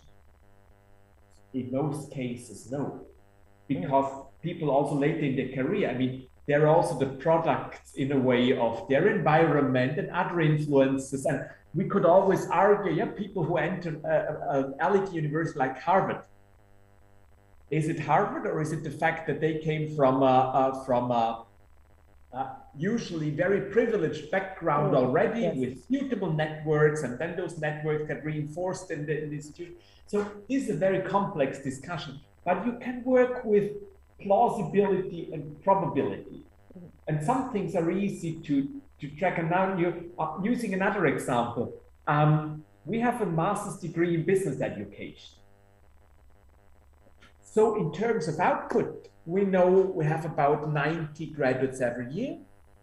The majority of them will become teachers in secondary schools. And that's nice. From an outcome logic, that's all right. Yeah, they stay in that they do what the government needs them to do, what the schools need them to do. From an impact logic, we wanted to pursue it further and say, okay, but what does that mean? And then we saw that basically the vast majority of teachers in the eastern part of Austria have an education from our institution when it comes to business education. And then we did the math and took a look at how many pupils are they educating every year. And suddenly realized that through one institute alone, we indirectly reached through the way we approach business education a 5-digit number of high school students every year. So this is how we, and this has nothing to do, now you can still argue this has nothing to do with quality yet. But what it shows is, and then it becomes something interesting, because it basically means that basically everyone attending a school with some business or economic subjects in the eastern part of Austria, with a population of about 3.5 million people, they get the knowledge imparted from teachers who get their knowledge from our institution, and also the way how they teach. Now that's an interesting angle. So what I'm saying is, in terms of methodology, you have to find your own way when it's about impact. And that's how we do that. And each impact pathway we treat a bit differently in terms of methodology. But even if the causality is not always directly easy to establish, you can still find out some intriguing things. Like just follow the artifact or follow the graduate and calculate that further. So that would be my answer. I hope it was partly helpful. And I'd love if you want, Tia, I'm happy to send you also the links to our impact maps and to our impact methodology, and you can take a look at what we're doing, because we're using that, of course, also in the context of our own ASCSB accreditation. To the first question, I'm very brief there because that then links to Fiona. I see keeping it simple is very misleading. What I do think what we need to keep simple is messages, stories, and the overall model, because we can't, that's also what we tell people. People need simple stories in order to understand the world. That's why we need to keep it simple, also QA. The data mechanisms behind it and the methodologies don't need to be simple. They need to be accurate. So that's a very different thing. But what I do think is we need to keep our systems not simple, but lean. And I think that's something we very often don't adhere to. We are currently having a discussion on what service we can actually cut back on and what reports, because the data doesn't change from year to year. And we're producing all these reports and all the data. It's not because it's irrelevant, but it's not changing. We're not learning anything new, but it's still using up time from the people producing it, from the people reading it. So keeping it lean means if an instrument or a process doesn't fulfill a really clear function, even if it's just by law you need it, then we need to cut it back. And I think most of our systems are growing too much. And I've seen institutions proudly presenting that they are doing 20 different surveys. And my question would be, that's impressive. And my question would be, is that efficient? Is that effective? And do you really need that? Could 2 surveys do the same trick? if you got rid of all the questions that you're never actually interpreting anyway? Okay, that's about my answer. Okay. Thank you, Oliver. I think, yeah, the keeping it simple. I will stick to my argument about keeping it simple, and I actually appreciate, Oliver. You're absolutely right. I think there are two things at stake. The first is indeed a set of mechanisms and processes and so on that sit underneath what it is that we need to know. You're absolutely right, keeping those lean. And people have been talking about lean processes for a long time, but if they strip out, usually whenever you apply a lean, a lean process to or a lean theory to a process, people strip out a tiny little bit of it because they convince themselves that they need everything else. So actually, I've seen it work in a not very effective way in a university. The keeping it simple. The other side of that is, why are you doing it at all? Why do we have any kind of quality assurance at all? Okay, public confidence and so on. There's all the external arguments, but the keeping it simple is about the questions that you ask yourself.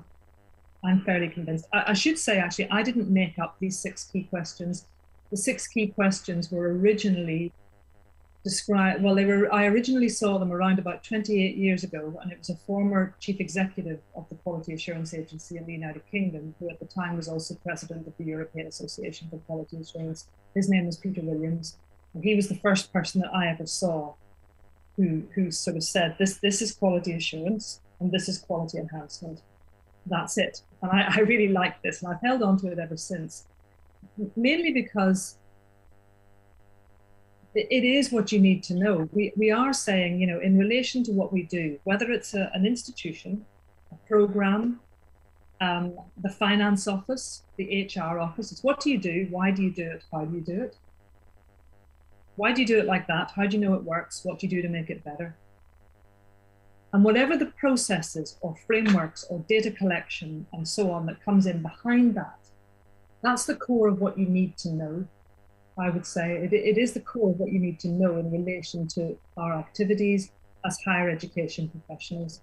So that's my personal view on the questions. In relation to the external quality assurance, Tia, and it's a pleasure to see you again. We were able to have a coffee in Jakarta in June, and it was really, really nice to meet. So that was great. In relation to the external quality assurance, and I know it is bureaucratic. Quality assurance systems are bureaucratic quite often, the external ones, and they're often bureaucratic because they are dealing with so many different programs and institutions and types of institutions and so on. But I know that in Indonesia you have a set of standards in your external quality assurance system, and I would suggest that there are almost 2 exercises to be done. One is looking at each of the standards that you're required to respond to externally, and applying those 6 questions to each of the standards. The other exercise is an internal one where you're actually doing it for yourselves.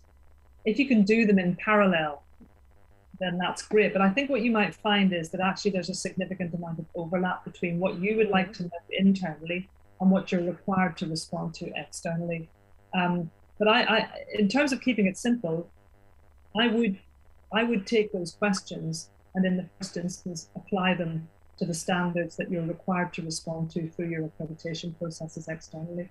I think it gives it might not do the full job, but it gives a really good starting point. And it's certainly, for us in QAA, and when I worked at University College Cork in Ireland, the starting point of writing any self-evaluation, which is usually a requirement in external quality assurance, asking yourself what you do, why you do it, and how you do it, is really useful, because we all know, it's ingrained in us. We know what we do. We know how we do it.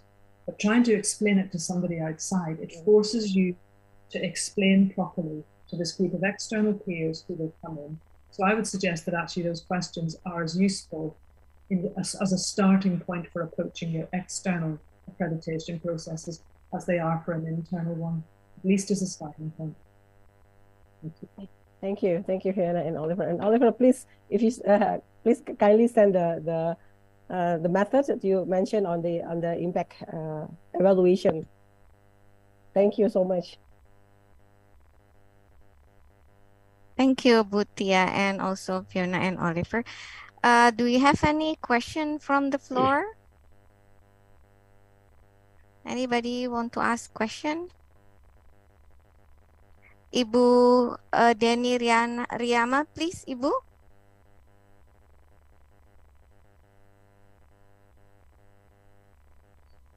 Yes,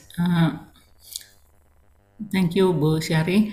I want to also maybe my question is a little bit more technical than the other question, but I want to ask to Fiona or maybe also to Oliver.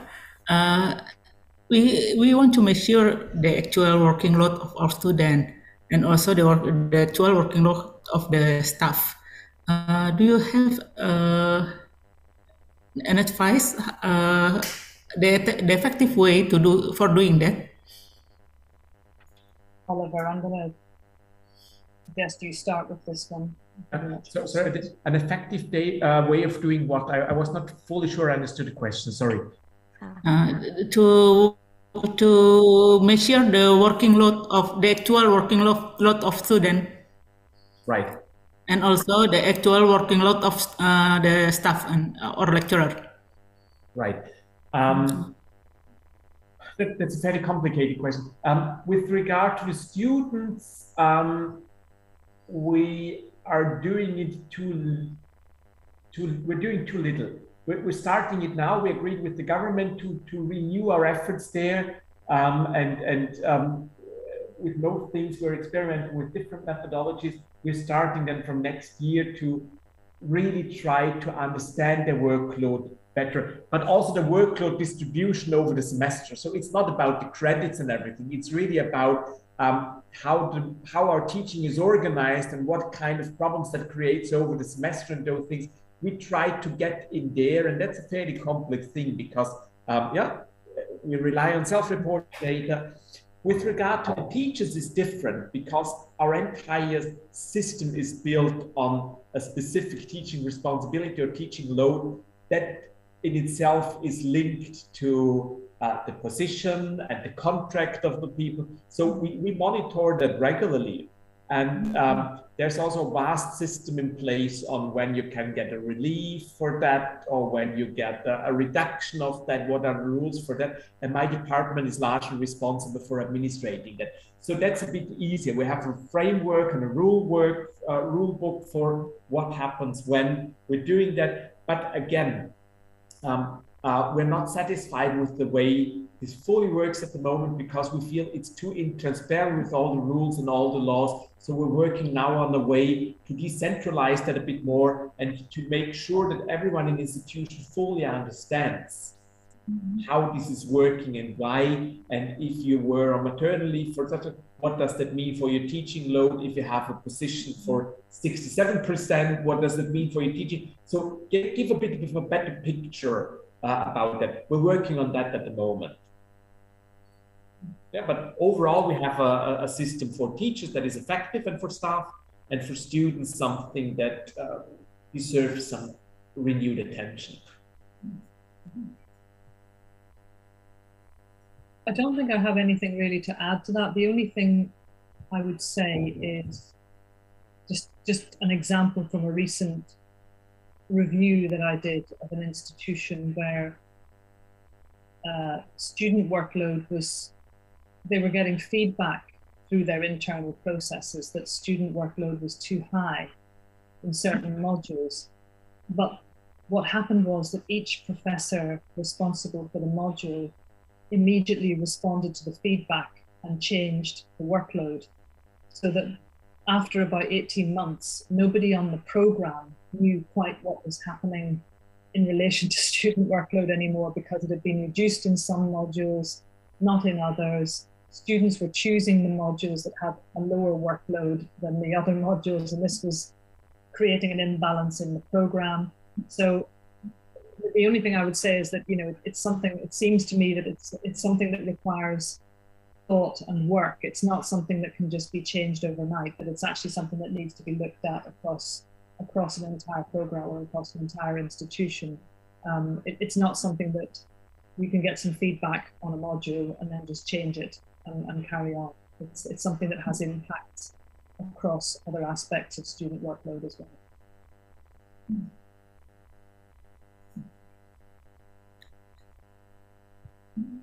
Is that enough, Ibu?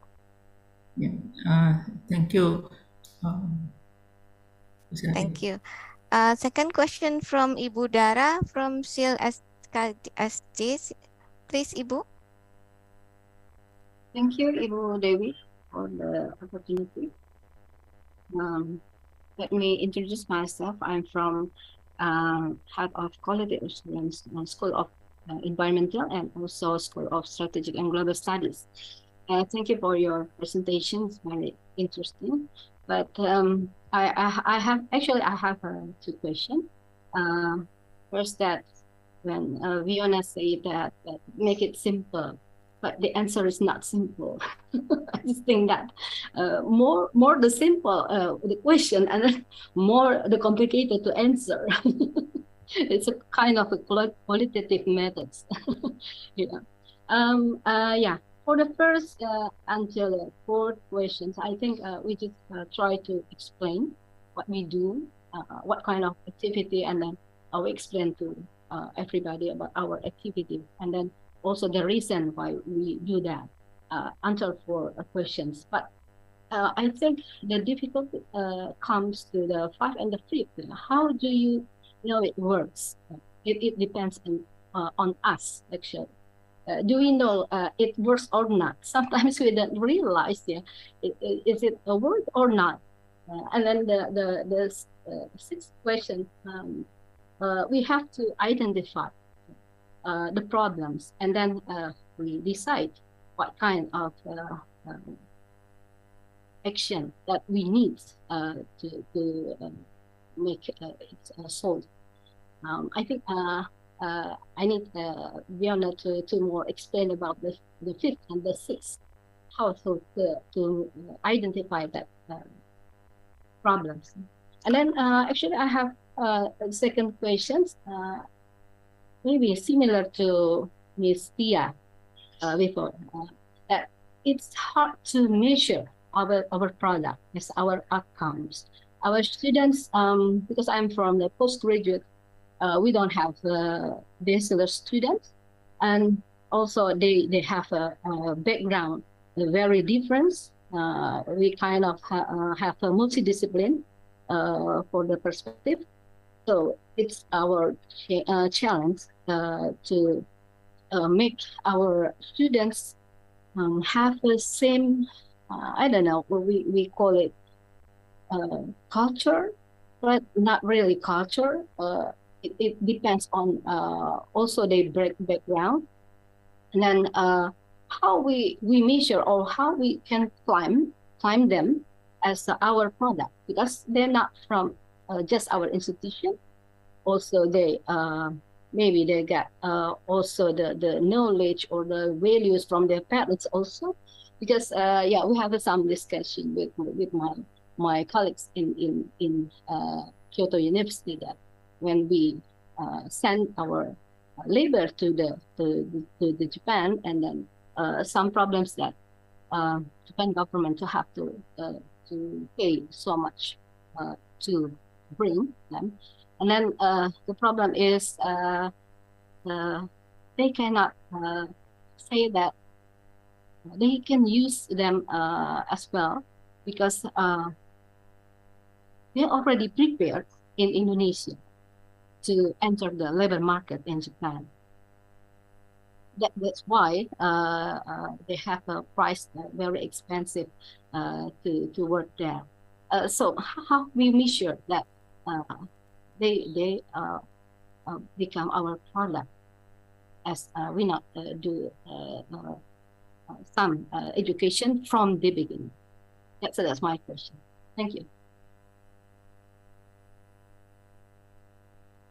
Shall I go with the first one, Oliver, and then?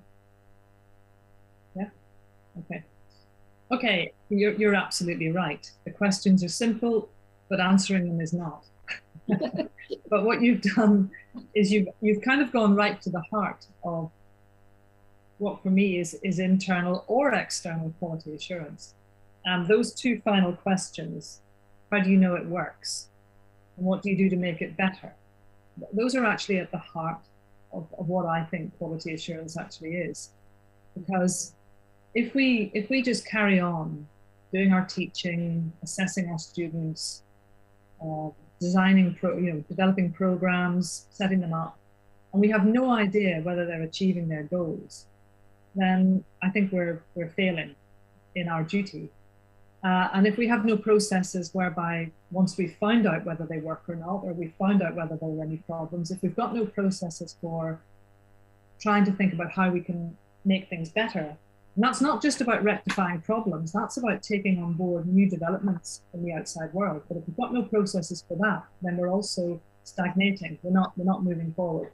So the only way I can think of to describe this to you is just to think of some of the examples that I've seen recently in institutions. So for example, if you have a program with learning outcomes and goals and objectives, and maybe two of the objectives are that the student is introduced to the world of employability in that discipline through an internship or through some part of their studies that allows them to go and gain some practical experience. That's one of the goals. And another goal is that one of the learning outcomes is that they will be assessed on that particular aspect of their studies. So these are two very small examples for a program. So the first thing is, institutions that I know would probably look at the completion and progression rates for that program. And that will help them to know whether or not their goal is being achieved. Is it working? Do the students actually benefit from this internship or this employability aspect of their program? What are the outcomes of it? How's that actually working? You might find out how it's working by student feedback surveys. You might also find out whether or not it's working by talking to the employers who provide the opportunities for the internships. If those employers are coming back and saying, the students arrive and they know nothing, we can't use them because they simply haven't got any knowledge, then you know that there's something that's not quite right with your program and that you might need to relook at either that objective or at the modules that are preceding the internship before the student goes. So those are the kind of mechanisms. The very end of the program, if you're looking at your statistics, your data for completion of the degree or for progression into the next year, and you're seeing that all the students do really, really well in that area, then you know that it's probably going quite well. And if the feedback's very good, it's probably going quite well. But if your feedback is not so good, and also you're seeing that students are failing that module, you're also then getting an indication through your completion and progression statistics that there's something that might need to be done. Does that make sense? So the questions are very simple. What you then do to address those questions is the bit that's more complicated. What I would say, the question around how do you know it works?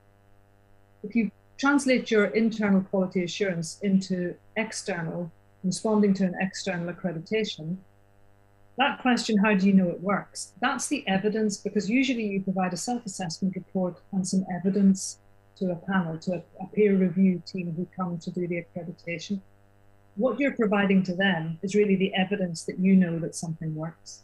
So if you think about how you respond to an external requirement and the evidence that you provide, that's the sort of evidence that you're looking for in response to that question.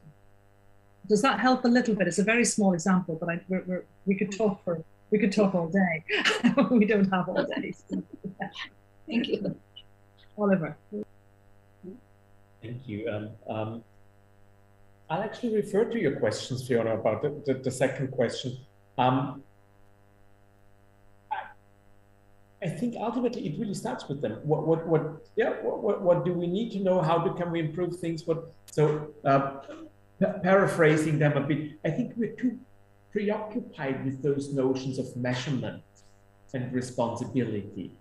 So I'm not arguing we can objectively measure all our outcomes. I don't even think we need to.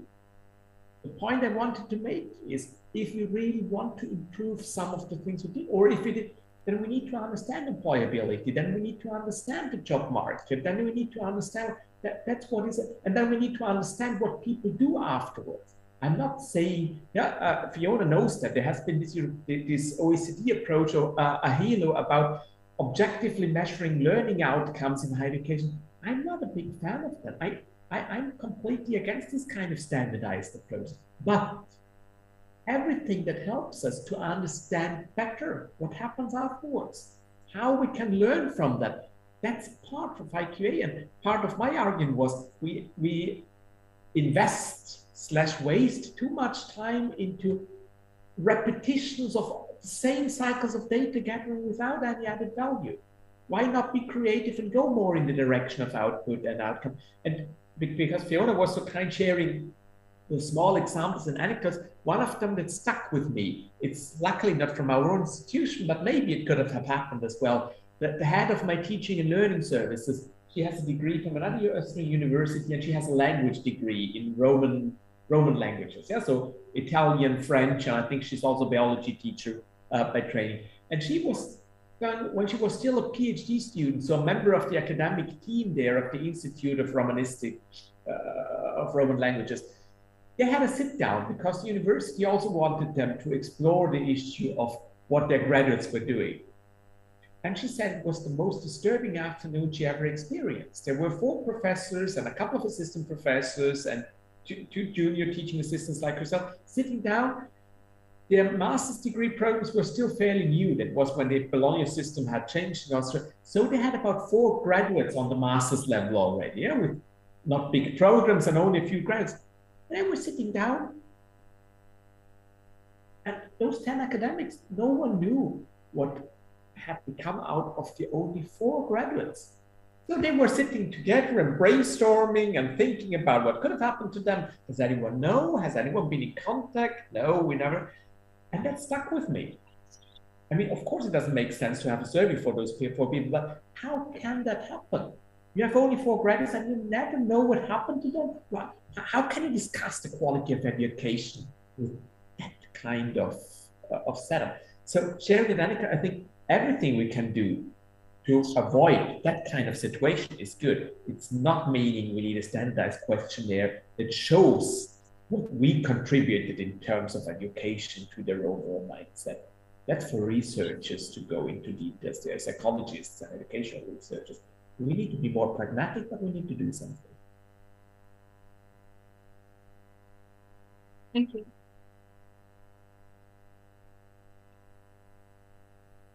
Okay, thank you, Budara. Thank you. Any other question from the floor?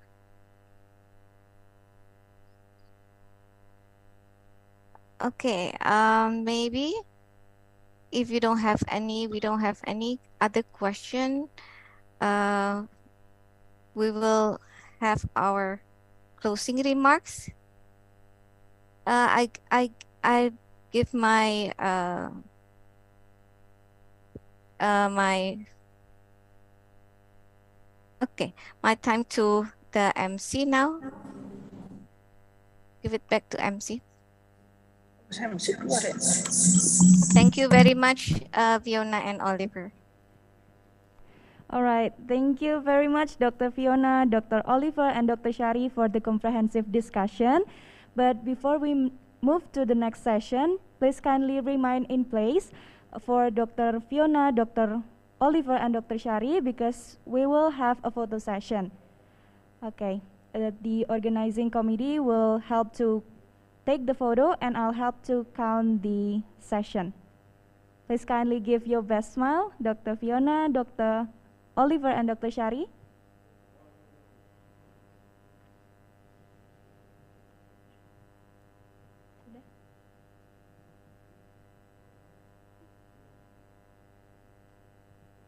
Mungkin yang lain bisa ikut sekalian. Everybody can open your video. All right. And we'll have a everybody photo session at the same time.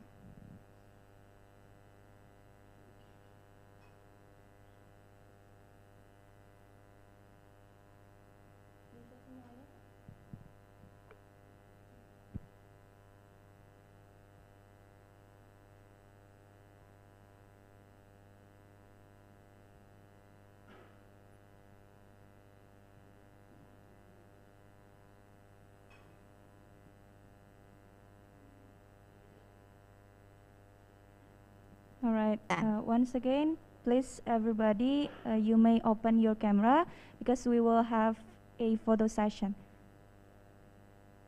All right. Okay, once more. Okay.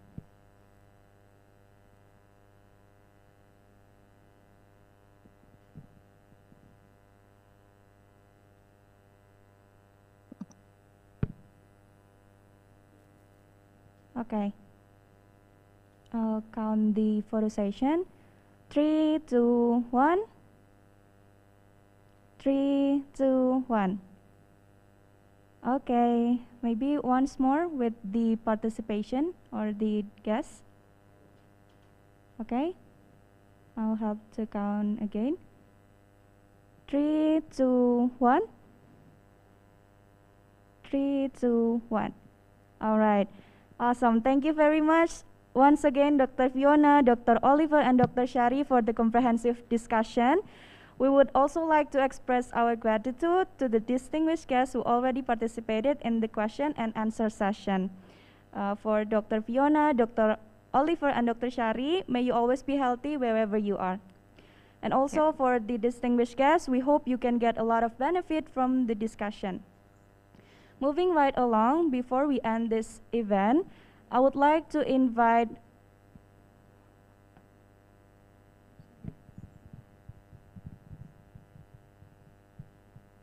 Closing remarks. Yeah, I would like to invite Professor Sri Hartati Dewi Reksodiputro Suradijono to give the closing remark. To Professor Sri Hartati, the time is yours. Thank you very much. Just a bit of correction. The closing remark will be given by the Vice Rector, but I'm just going to say thank you. My heart, I feel very happy and very fortunate to be able to hear your experience, Dr. Fiona and Dr. Oliver. Although I'm only the first 2 emails that I've sent you, but through that very first email, I got a very positive response, and it was able to make us here and brought us all here to meet together. This is our first time from the BPMR or the IQA University of Indonesia to sit together and think about how should we think or how should we make our IQA much better to really lead to the increasing of our employability, employability, not rank, but the percentage of our graduates to be employed according to whatever they would like to be, much better than us right now, hopefully. So again, thank you. I'm sure you will not be, you will be okay if I contact you further with maybe further questions and things like that. And to all my colleagues here, even the dean, the vice dean, and the director. This morning we have also the director general from the teaching and learning from the higher education institution. So we have a lot of knowledge now, and we have a lot of skills. Hopefully, after we go back to our home offices, we can at least apply some of it to whatever the task that we are already being given by the university, that is to guide the quality assurance from each of our in each of our study programs.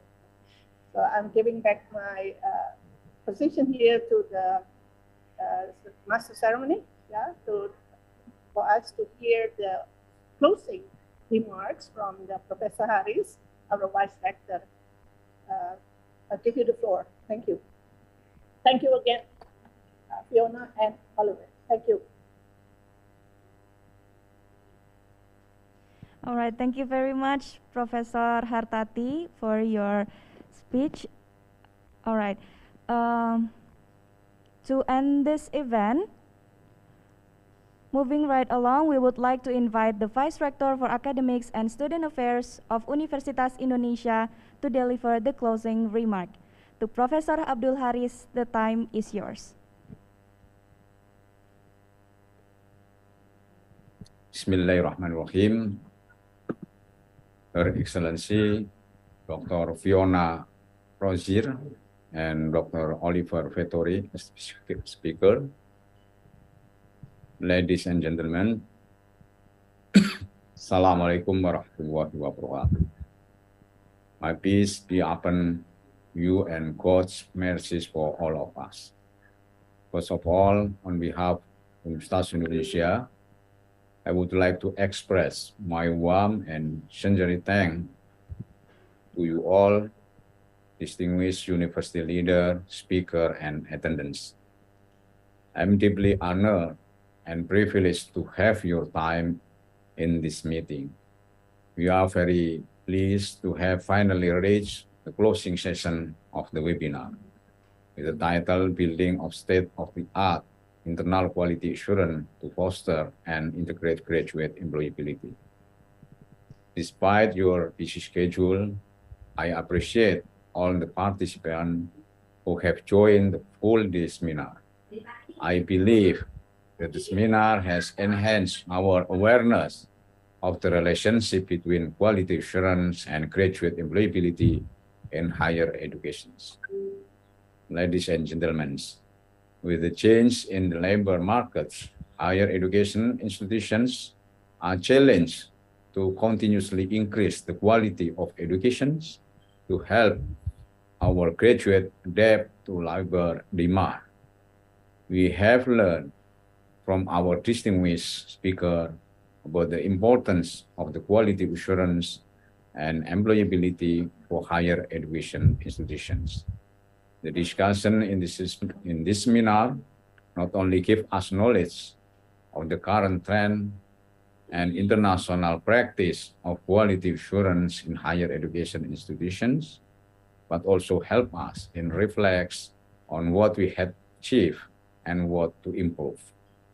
I believe that we gain excellent knowledge and insight from today's sessions.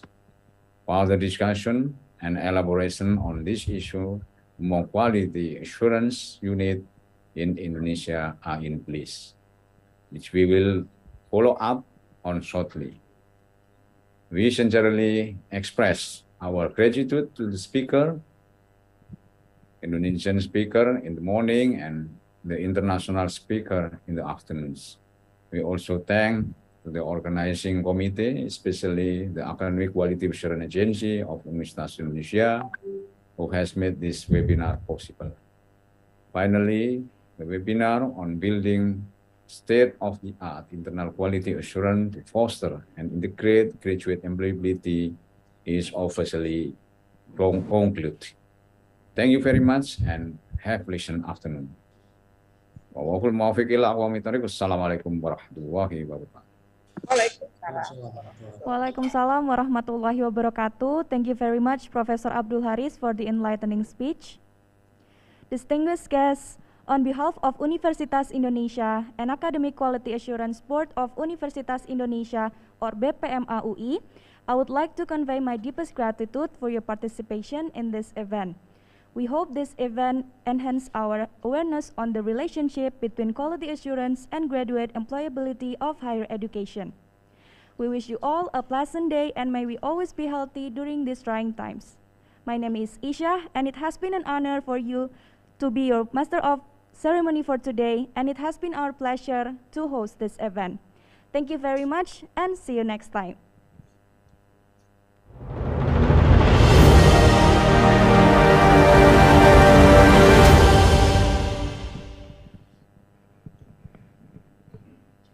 Thank you, everybody. Thank you very much.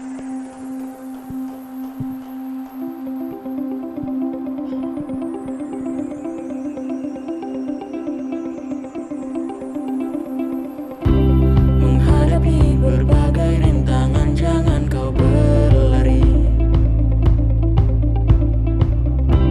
Melewati hari-hari yang kau lalui sendiri.